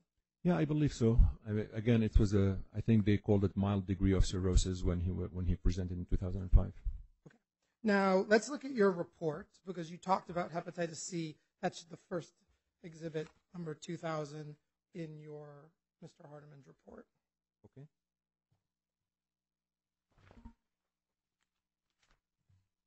And on page 4, that's your discussion of hepatitis C, correct? Yes, this is what I discussed in hepatitis C. Okay. And so you discussed, first of all, you didn't have you didn't make any assumptions, like we were talking about a moment ago, about the epidemiology generally of hepatitis C from other experts, correct? I know hepatitis C is a known causative factor of non-Hodgkin lymphoma. I mean, this is well known. Any lymphoma specialist would tell you that hepatitis C is a known cause. I'm not sure what you mean by epidemiology. I know it's one of the causes. Okay. And then I didn't need to, it's something that is well known for any lymphoma specialist that hepatitis C. If I can interrupt, could you please take that down? Oh, sorry, yes.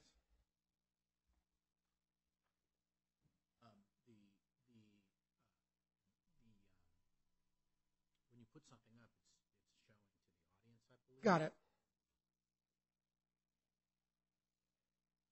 Ground rules for sealing. As you are acknowledging in the way you're proceeding, the fact that a particular plaintiff has a particular medical condition is not going to be kept confidential. But it could be that the cause of the medical condition could be kept confidential, and I think that would probably be appropriate in this case. So you need to be careful in that regard. I apologize, Your Honor, and I verbally have been trying to be careful, and there is a motion in limine pending on that issue. And so I think same as last Monday, been trying to be cautious about that.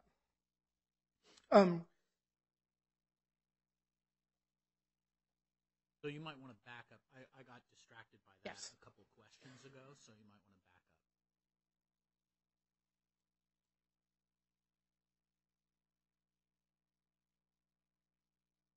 back up. First of all,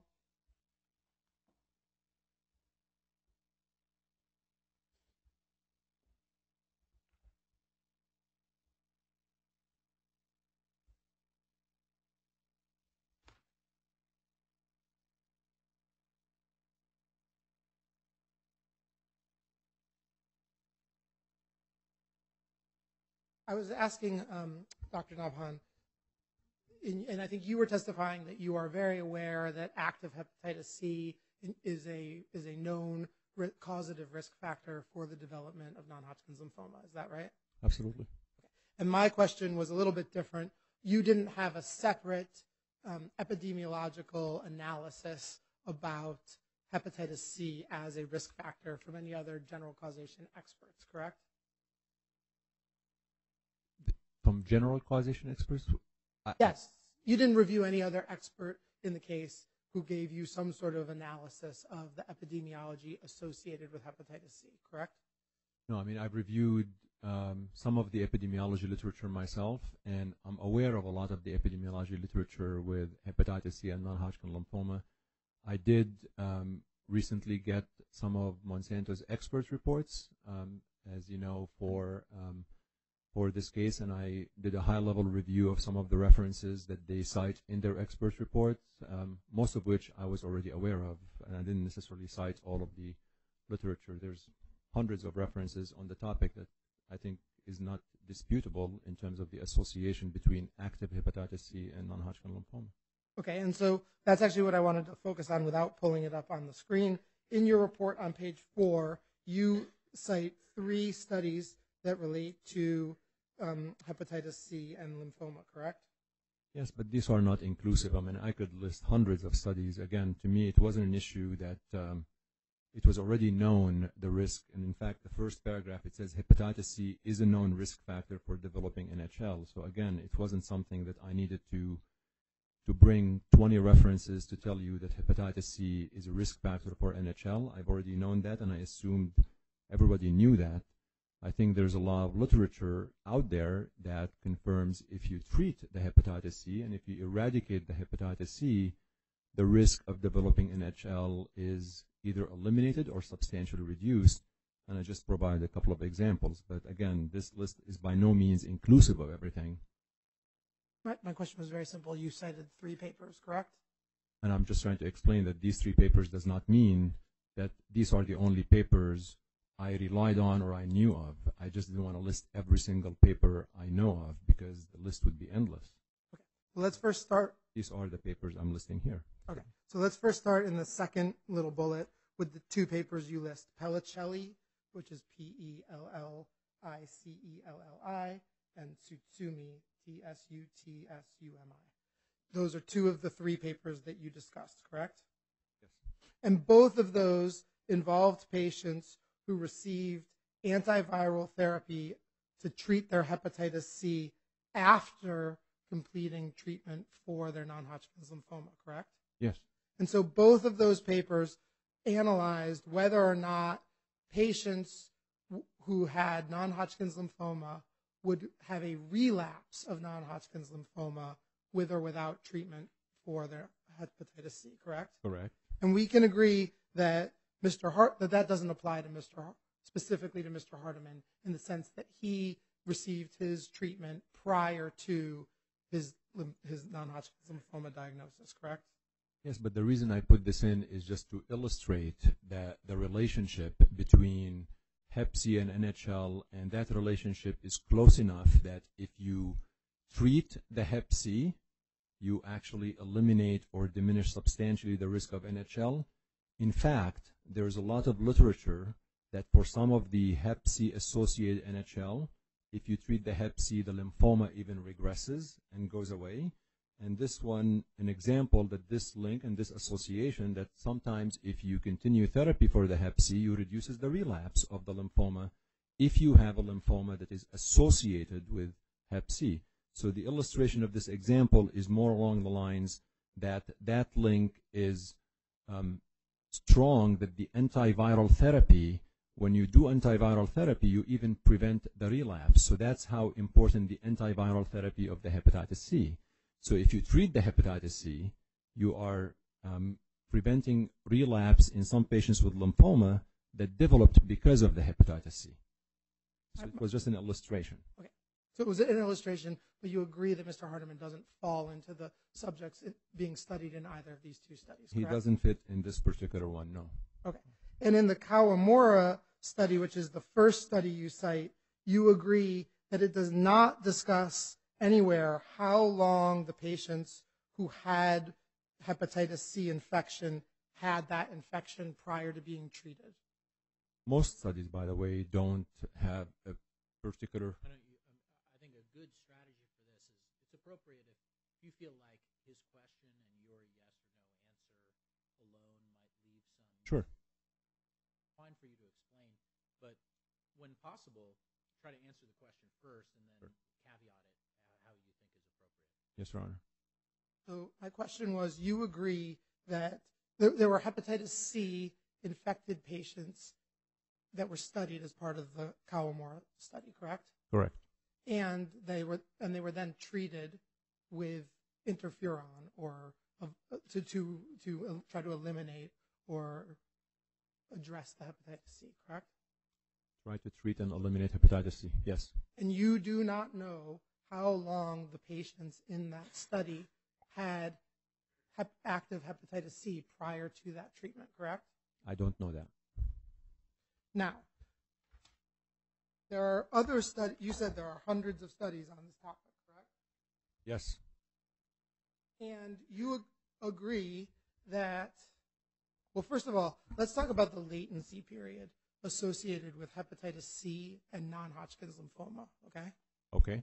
Do you agree that the hepatitis C, the latency period associated with hepatitis C and the development of non-Hodgkin's lymphoma ranges between 5 and 35 years with an average around 15 years? It's long, yes, I agree with that. Okay. And so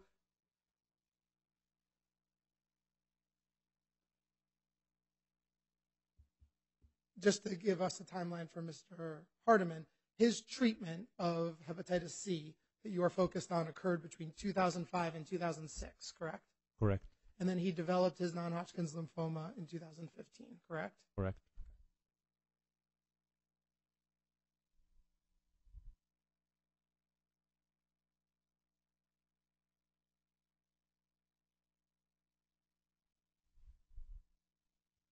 And walking through, you said you've now looked at some of the studies that were cited by Monsanto's experts? Not all of them, and again, there were hundreds of references. I looked at some of them high level. I read some abstracts, but there were a lot of references, as I'm sure you're aware, so I did not look at every single one. Okay, well, let's look at, now I think this is a new binder for you, Dr. Nabhan, volume 3, called Scientific Literature. And let's look at tab 2063, which is a study called the Giordano study. Before we get into that, could I ask a question about timing? Yes. It's been an hour and 45 minutes. So I'm guessing it's probably potentially a good time for a break. But how much longer do you have, do you think? The understanding that I keep interrupting you. I'd rather have you ask the questions that are on your mind. I really think I have 20 minutes or less. Okay, I think what we should do then is, why don't we take a 15-minute break now, then we'll come back, and then we'll go till about 12:30, and if more time is needed after that, we'll break for lunch and come back. Okay.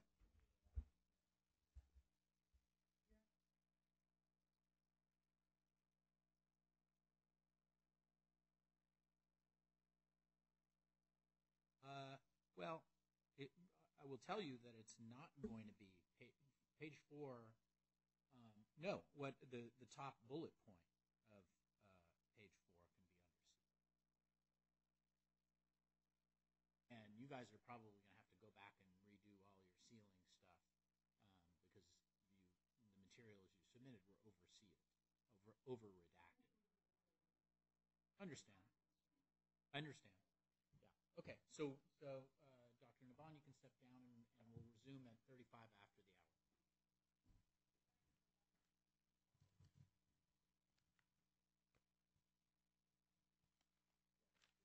Oh, you can no. Your Honor, sorry. Is it possible that Dr. Nabhan be instructed not to discuss the content of his testimony with counsel on the break? Okay, you can proceed. All right, Dr. Nabhan, you would agree with me that a genotoxic chemical causes DNA mutations, correct? Yes. And that is damage at the DNA level, correct? Correct. Which is different than damage at the cellular level, correct? Yes. All right, and DNA mutations, meaning when the DNA is changed, those are permanent changes, correct? Usually, yes. Okay. And it's your opinion that those DNA mutations don't go away when the geotoxic chemical is removed, correct? Not usually, because you've already had several hits if you're continuing to be exposed to that offending agent. Okay. And it's your opinion that glyphosate is genotoxic? Ask him what his opinion is. Okay. What is... All right. Is it your opinion that glyphosate is genotoxic? Yes. All right. And you testified earlier when you were talking to the court that not all viruses were genotoxic, is what I wrote down. It's my belief that viruses work differently than compounds that cause genotoxicity. The viruses have to replicate and have to be present on the intracellular level to cause the particular damage that they usually cause. If they are no longer present, that damage doesn't exist. Okay, so they just work differently. All right, so when there's damage at the cellular level, when you remove the offending agent, do the cells repair themselves? You can follow up if you want. Well, that question actually was not leading. I mean, I think there's a real question here about the witness was not able to answer my questions, and now the lawyer is feeding the witness the answers to my questions. And I think there's a possibility that those answers will simply need to be excluded. And actually, what I will say now is the answers to those leading questions are going to be excluded. So you might want to start over. All of that testimony is stricken, and you might want to start over without. Okay.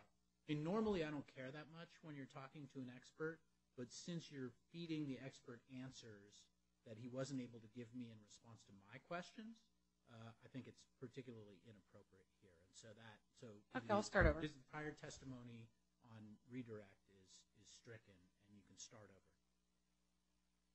Okay, what effect does? Can you tell the court what genotoxicity means? And I tried to explain it. Maybe I didn't really articulate that. But again, there are differences in how viruses work, for example, and how compounds that cause genotoxicity usually work. So whenever you have damage and chromosomal breakage and DNA damage from exposure to a particular compound, that's how I view genotoxicity is. So you're actually having damage on the chromosomal level. All right, and so is DNA damage permanent? Sometimes it could be, and sometimes it's not. I mean, there are situations where the cell is able to repair certain DNA damage, and so you could see that occasionally someone may be exposed to a particular compound or a toxin, but the repair, the mechanisms of how the cells repair themselves are still intact, and they may actually work. And sometimes it's not, and usually it's not if you have the continued exposure to a particular offending agent. That continued exposure lead to affecting the cellular mechanisms of how they repair themselves. A lot of the cancers develop when the cellular mechanisms to repair the ability of imbalance between growth and cell death is no longer there, whether it's a mutation, whether it's a gene that is overexpressed, underexpressed. But ultimately, something happens that leads to that balance between cell survival and cell death to be affected or impacted.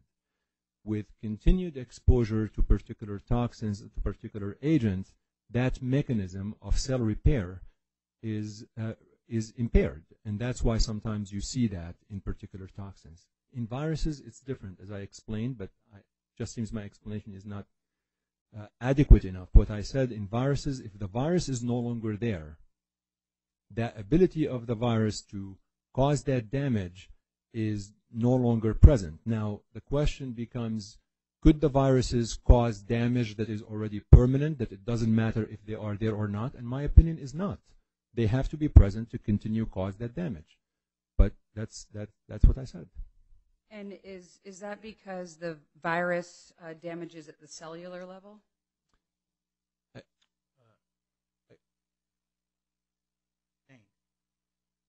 All right. Does the virus cause damage at a cellular level or at the DNA level? Again, the most viruses, when they cause damages, they cause damages on the cellular level. They're not really necessarily causing the chromosomal breakage and the chromosomal aberration and the genotoxicity. And that's why there's a critical difference in how viruses cause oncogenesis, which is development of cancer, versus other compounds that may be implicated in causing cancers. So when damage occurs at the cellular level and the offending agent is removed, what happens to the cells? Most cells are able to repair themselves. I mean, again, that's really where the issue is. When you remove these offending agents such as viruses, you might be able to repair. In fact, we went over several studies earlier, and there are many others where if you treat, again, if you treat sometimes the virus and you don't treat the cancer, so you just treat the virus, and there are examples for HCV as well, you might have regression of the actual lymphoma.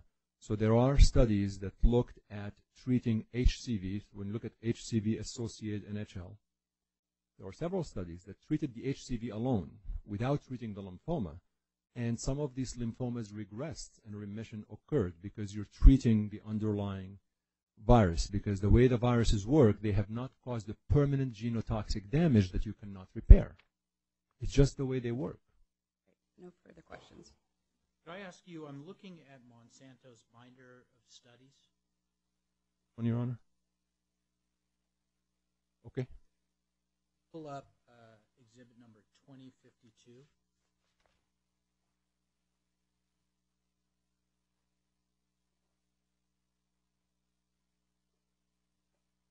Yes. I have not looked at this study before. Okay. Well, I'll ask you, you can take your time and look at it, but what I want to point you to is page 98 of that study.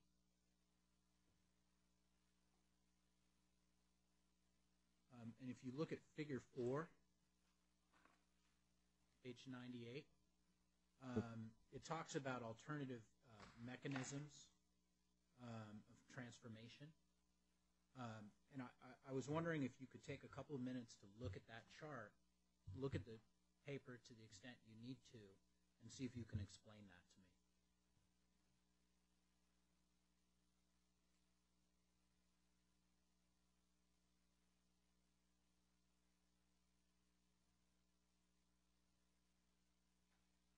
And if you can't, that's fine. I'm just curious. Sure. I'm just reading the abstract first, then I'll look at the figure if it's okay.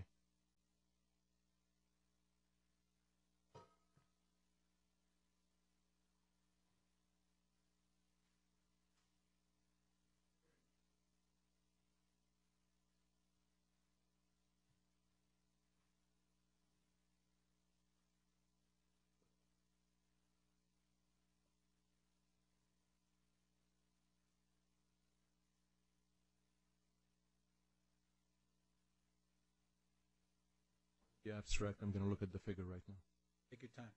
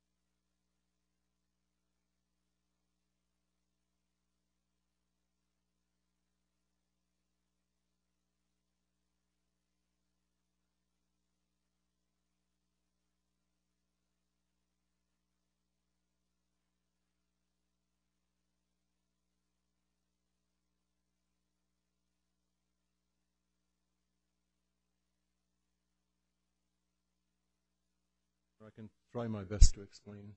Okay. So, again, in the In the abstract, the authors just acknowledge the fact that we're still not really sure how it causes, what's the mechanism. So they talk about, again, just to mention. The mechanism by which Hep C causes NHL. Right, so they talk pathophysiologic processes at stake leading from HCV infection to overt lymphoma still need to be further elucidated. So at least they acknowledge, and this was 2018 paper, so as of just a year ago, still these mechanisms are under investigation. They acknowledge three mechanisms essentially. One of them is the chronic antigenic stimulation that usually occur. And the chronic antigenic stimulation, it means that there is an actual virus present that causes this continued exposure to the actual cell. So you have on the figure that you point out, figure 4, on the left-hand side, you have chronic infection, so the infection is present. You have sustained B-cell activation, so because the virus is present, it continues. And that was one of the things I mentioned earlier. You continue to have this B-cell activation. In essence, once you remove the infection, that activation is no longer present. So, but that's one theory. So you have the continued activation, chronic antigenic stimulation, and that leads to somehow to lymphomagenesis. And they have a arrow to notch pathway mutations with a question mark because at some point, some of these low-grade lymphomas that occur might have something that lead to transformation. We don't know actually what transforms them. The rates of transformation is about 5 to 10% per year. But they're suggesting maybe some cellular pathway that gets mutated or affected that lead to the transformation. So would that reflect the point at which you might still slightly later be diagnosed with NHL even after you've been treated for the virus? No, this actually doesn't. This suggests that you need to have the chronic stimulation. So you have to be able to have constant stimulation of these cells with the chronic hepatitis C infection in order for you to develop the marginal zone lymphoma. And what it's saying that if you develop low-grade lymphoma, something might occur later on to transform into DLBCL, because we know that patients with indolent lymphomas, such as marginal zone, could transform to a more aggressive lymphoma, such as DLBCL. Right, but what I'm saying is if you develop low-grade lymphoma, it might transform to DLBCL, even if you've already been treated for your Hep C. Yes, you could. Yes, transformation does occur about 5 to 10% per year. Okay. If you look at the right side, it's a little bit of a different hypothesis, and they acknowledge it's a little bit highly speculative on the page before, which is HCV positive follicular lymphoma, a third pathogenic pathway, and they say it's highly speculative, but they propose it. And what they essentially say is that because they found cells in patients who are HCV infected who have the BCL2 oncogene expression, which is usually in patients who have the 14-18 chromosomal translocation. They speculate the hepatitis C infection through chronic inflammation would favor the GC reentries. So in other words, there are patients who already have the, what they're trying to look at, Your Honor, just to be clear, we level set, they're trying to look at the transformation. So that's why they have marginal zone on the left and they have follicular lymphoma on the right. So these are two indolent type of lymphomas, and they're trying to see how HCV might be implicated in the transformation process versus the one in the middle, which is de novo. I just want to make sure we clarify that. So on the left side, it was chronic antigenic stimulation. It's there stimulating the B cells, might lead to low-grade marginal zone, and then we don't know why it could transform. I've seen patients who transform 5 to 10% per year. That's what the literature supports, and they're saying maybe there's a pathway that gets mutated, although it's not proven. On the right-hand side, they're looking at a different type of indolent lymphoma, which is follicular lymphoma. And just to level set, follicular lymphoma patients usually have the 14-18 chromosomal translocation. The 14-18 chromosomal translocation leads to overexpression of BCL2, which you see in red on top. BCL2 is a proto-oncogene, so when it is present, because of the 14-18 chromosomal translocation, it leads to overgrowth of cells. So what they're saying now, we have these B cells, so somebody already have these cells, and we see that they have presence of the BCL2, and then they have the chronic infection with HCV, and they have GC reentries. So somehow there's an environment of inflammation because of the presence of the HCV and antigenic stimulation that allows these BCL2 cells, the 14-18 cells, to keep re-entering and not leave. And by doing that, they lead to the development of follicular lymphoma, and then something happens that might lead to the transformation into DLBCL. But I have to look what this AID question mark is, the one on the right. They don't say what AID is. 1 second.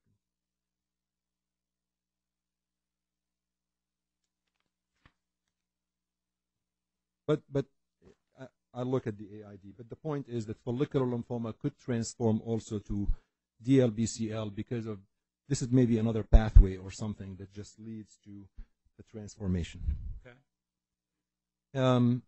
The theory in the middle, I believe, it looks at the possibility of looking at direct transformation and involvement into patients with DLBCL, which is not the two theories they are proposing. So the one on the left and the one on the right are the two novel mechanisms that they believe they may be causing.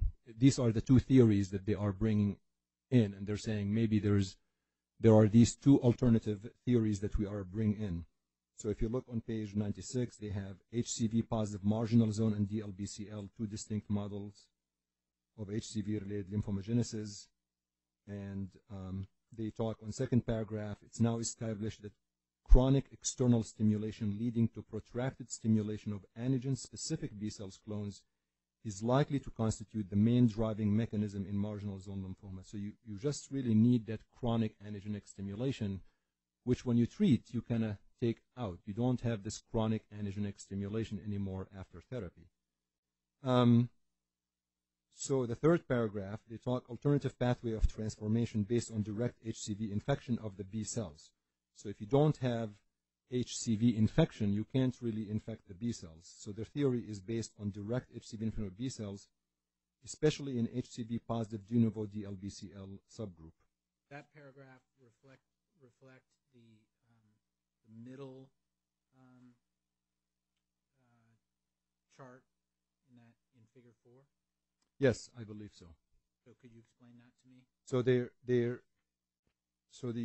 again, if you can. I'm talking.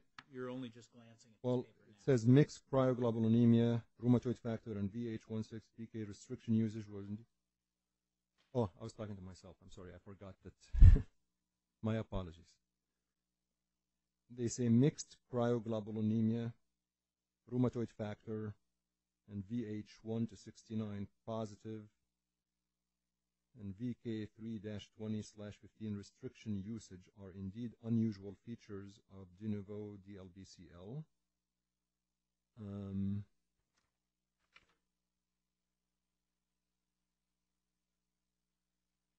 All I can say, Your Honor, is on page 97, the first paragraph and the last sentence before the HCV positive FL, what it says, finally, the presence of viral proteins has been detected in tumor cells of HCV positive DLBCL. I'm not sure I can explain right now the middle figure that you showed me. I explained the right side and the left side, but I think the authors also acknowledge that the presence of these viral proteins has been detected in tumor cells of HCV positive DLBCL, which once the HCV is treated, you really can't detect that virus. It's really in line with my knowledge as well as my training into how viruses cause lymphomas or cancers in general. Okay. All right. Does anybody else want to ask any follow-up questions in the wake of that before we wrap up?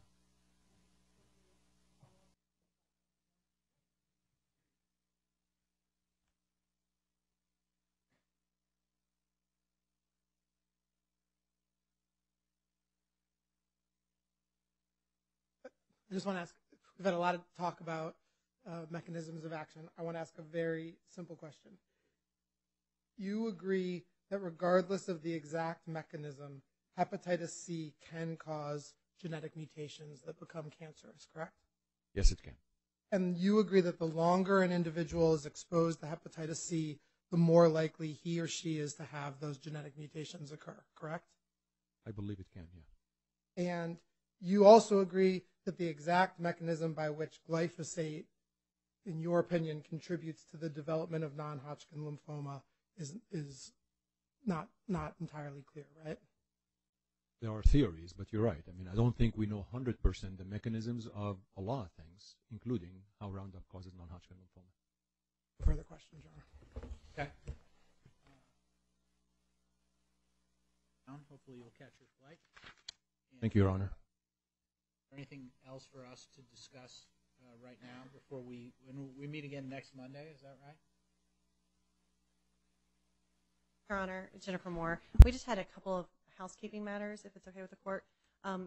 One, we wanted to know if Your Honor had a chance to look at the jury questionnaires, because we have to submit our voir dire questions on Wednesday, and it would be helpful to have that before we submit the voir dire questions.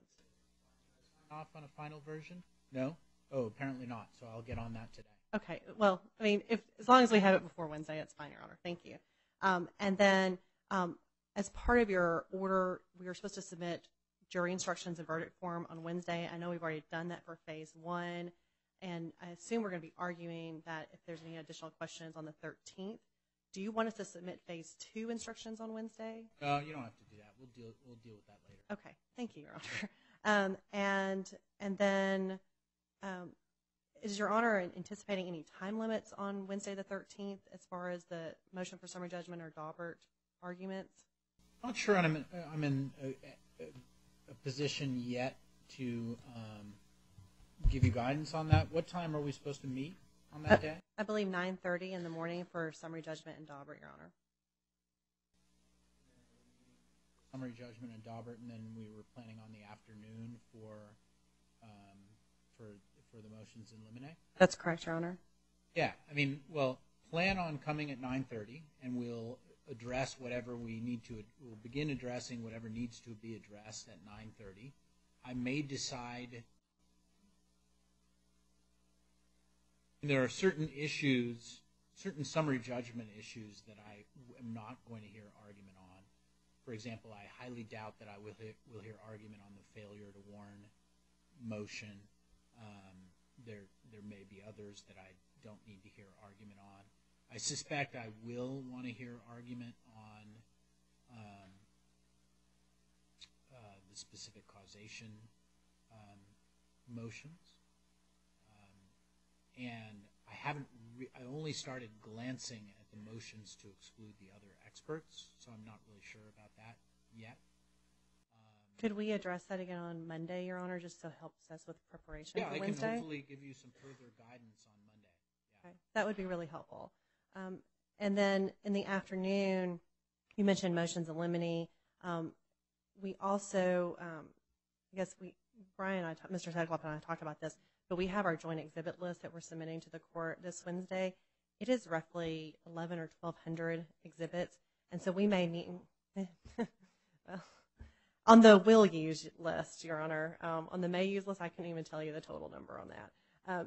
But one thing that we were talking about was to meet and confer to see if we could come up with categories, and that may be the best way to approach that if that would work with Your Honor. Yes, that would be good. Okay. A couple of important categories from that list where it would be particularly helpful to resolve it in advance, and stuff that you actually know is going to come up. Right. 98% of what you've put in that exhibit list is not going to come in. I understand, Your Honor. Yeah. By your own choice. So try to focus on the things that you know are really going to be an issue. And then the last couple of housekeeping things, Your Honor, is on depot designations, we're submitting those on February the 18th to the court. And if there are any unresolved objections, we'll try to work those out before. When would you anticipate us arguing that? Would that be during the trial? We're just for planning purposes. I don't really know. Let's see. You said you're submitting your depot designations by the 18th. The 18th is President's Day, so you may want to, if you want to submit them the 19th or the 15th. That might be better for your staff. They probably would prefer many things, Your Honor, but they're not getting that right now. I mean, I don't know. That's sort of a hard question to answer without knowing how much dispute there's going to be. I know.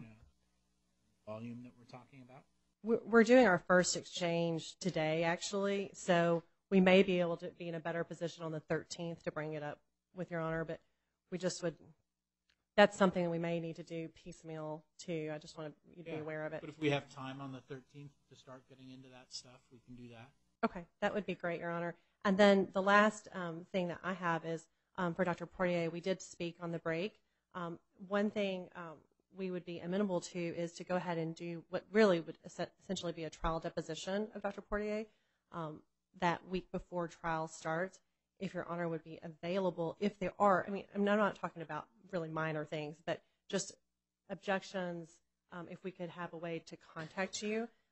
It wouldn't be in the middle of the night, Your Honor, but if we could work something out like that, that would help us, because then once we get the transcript, we wouldn't have to go through arguing about the objections, because for our burden of proof, we do plan to call him first, so we're going to be ready to roll after opening statements on the 25th. Okay. Well, but you also need to be light on your feet and not call him first if circumstances dictate that. But I can make myself available. You can work with Kristen on sort of figuring out when I will be available. Okay. But I assume for the most part, you're just going to be making your objections to preserve them, and only if it's something big you're going to be calling them. That's what I would anticipate, Your Honor. We wouldn't take your time if it wasn't something on a larger scale. And then we'll work out as far as when the actual deposition would occur that week, whether it's Tuesday, Wednesday, Thursday, or Wednesday, Thursday, Friday, and we would let the court know through Ms. Mellon. And obviously on, examining experts, generally speaking, I've tolerated more leading questions of experts. I shut this segment down this afternoon, but generally speaking, I've been pretty tolerant of leading questions of experts during the Daubert hearings. I will obviously be a lot less tolerant of that at trial. And I think that particularly in situations where, nobody is challenging the qualifications of the experts, and I think that's largely the case here, is that the qualifications of the respective experts are not being challenged. I don't have a problem with asking leading questions to make it quicker to get those qualifications in, and maybe some of the other general background stuff, like high-level general background stuff. I understand.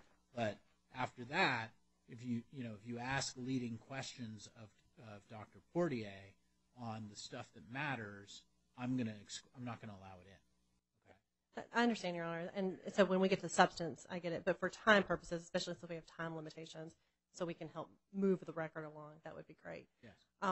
The only other thing, and I did have one thing, I apologize, Your Honor, is that last Monday at the Daubert hearing, the defense submitted a bench memo on, or maybe it wasn't last Monday. I apologize if it wasn't last Monday, on substantial factor. And we do want the opportunity to respond to that before you rule on that Phase 1 jury instruction. Could we have until Friday of this week to file a response? Sure. I mean, Okay. I'm not sure it's necessary, but yes, you can file a response on Friday. Great. Okay. Thank you, Your Honor. And from my perspective on it,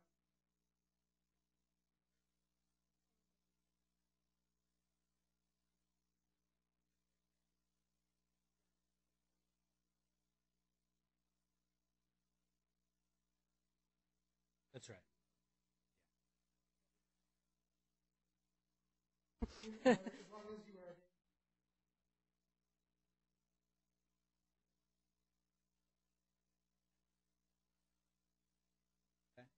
Thank you, Your Honor. Thank you. We'll see you next week.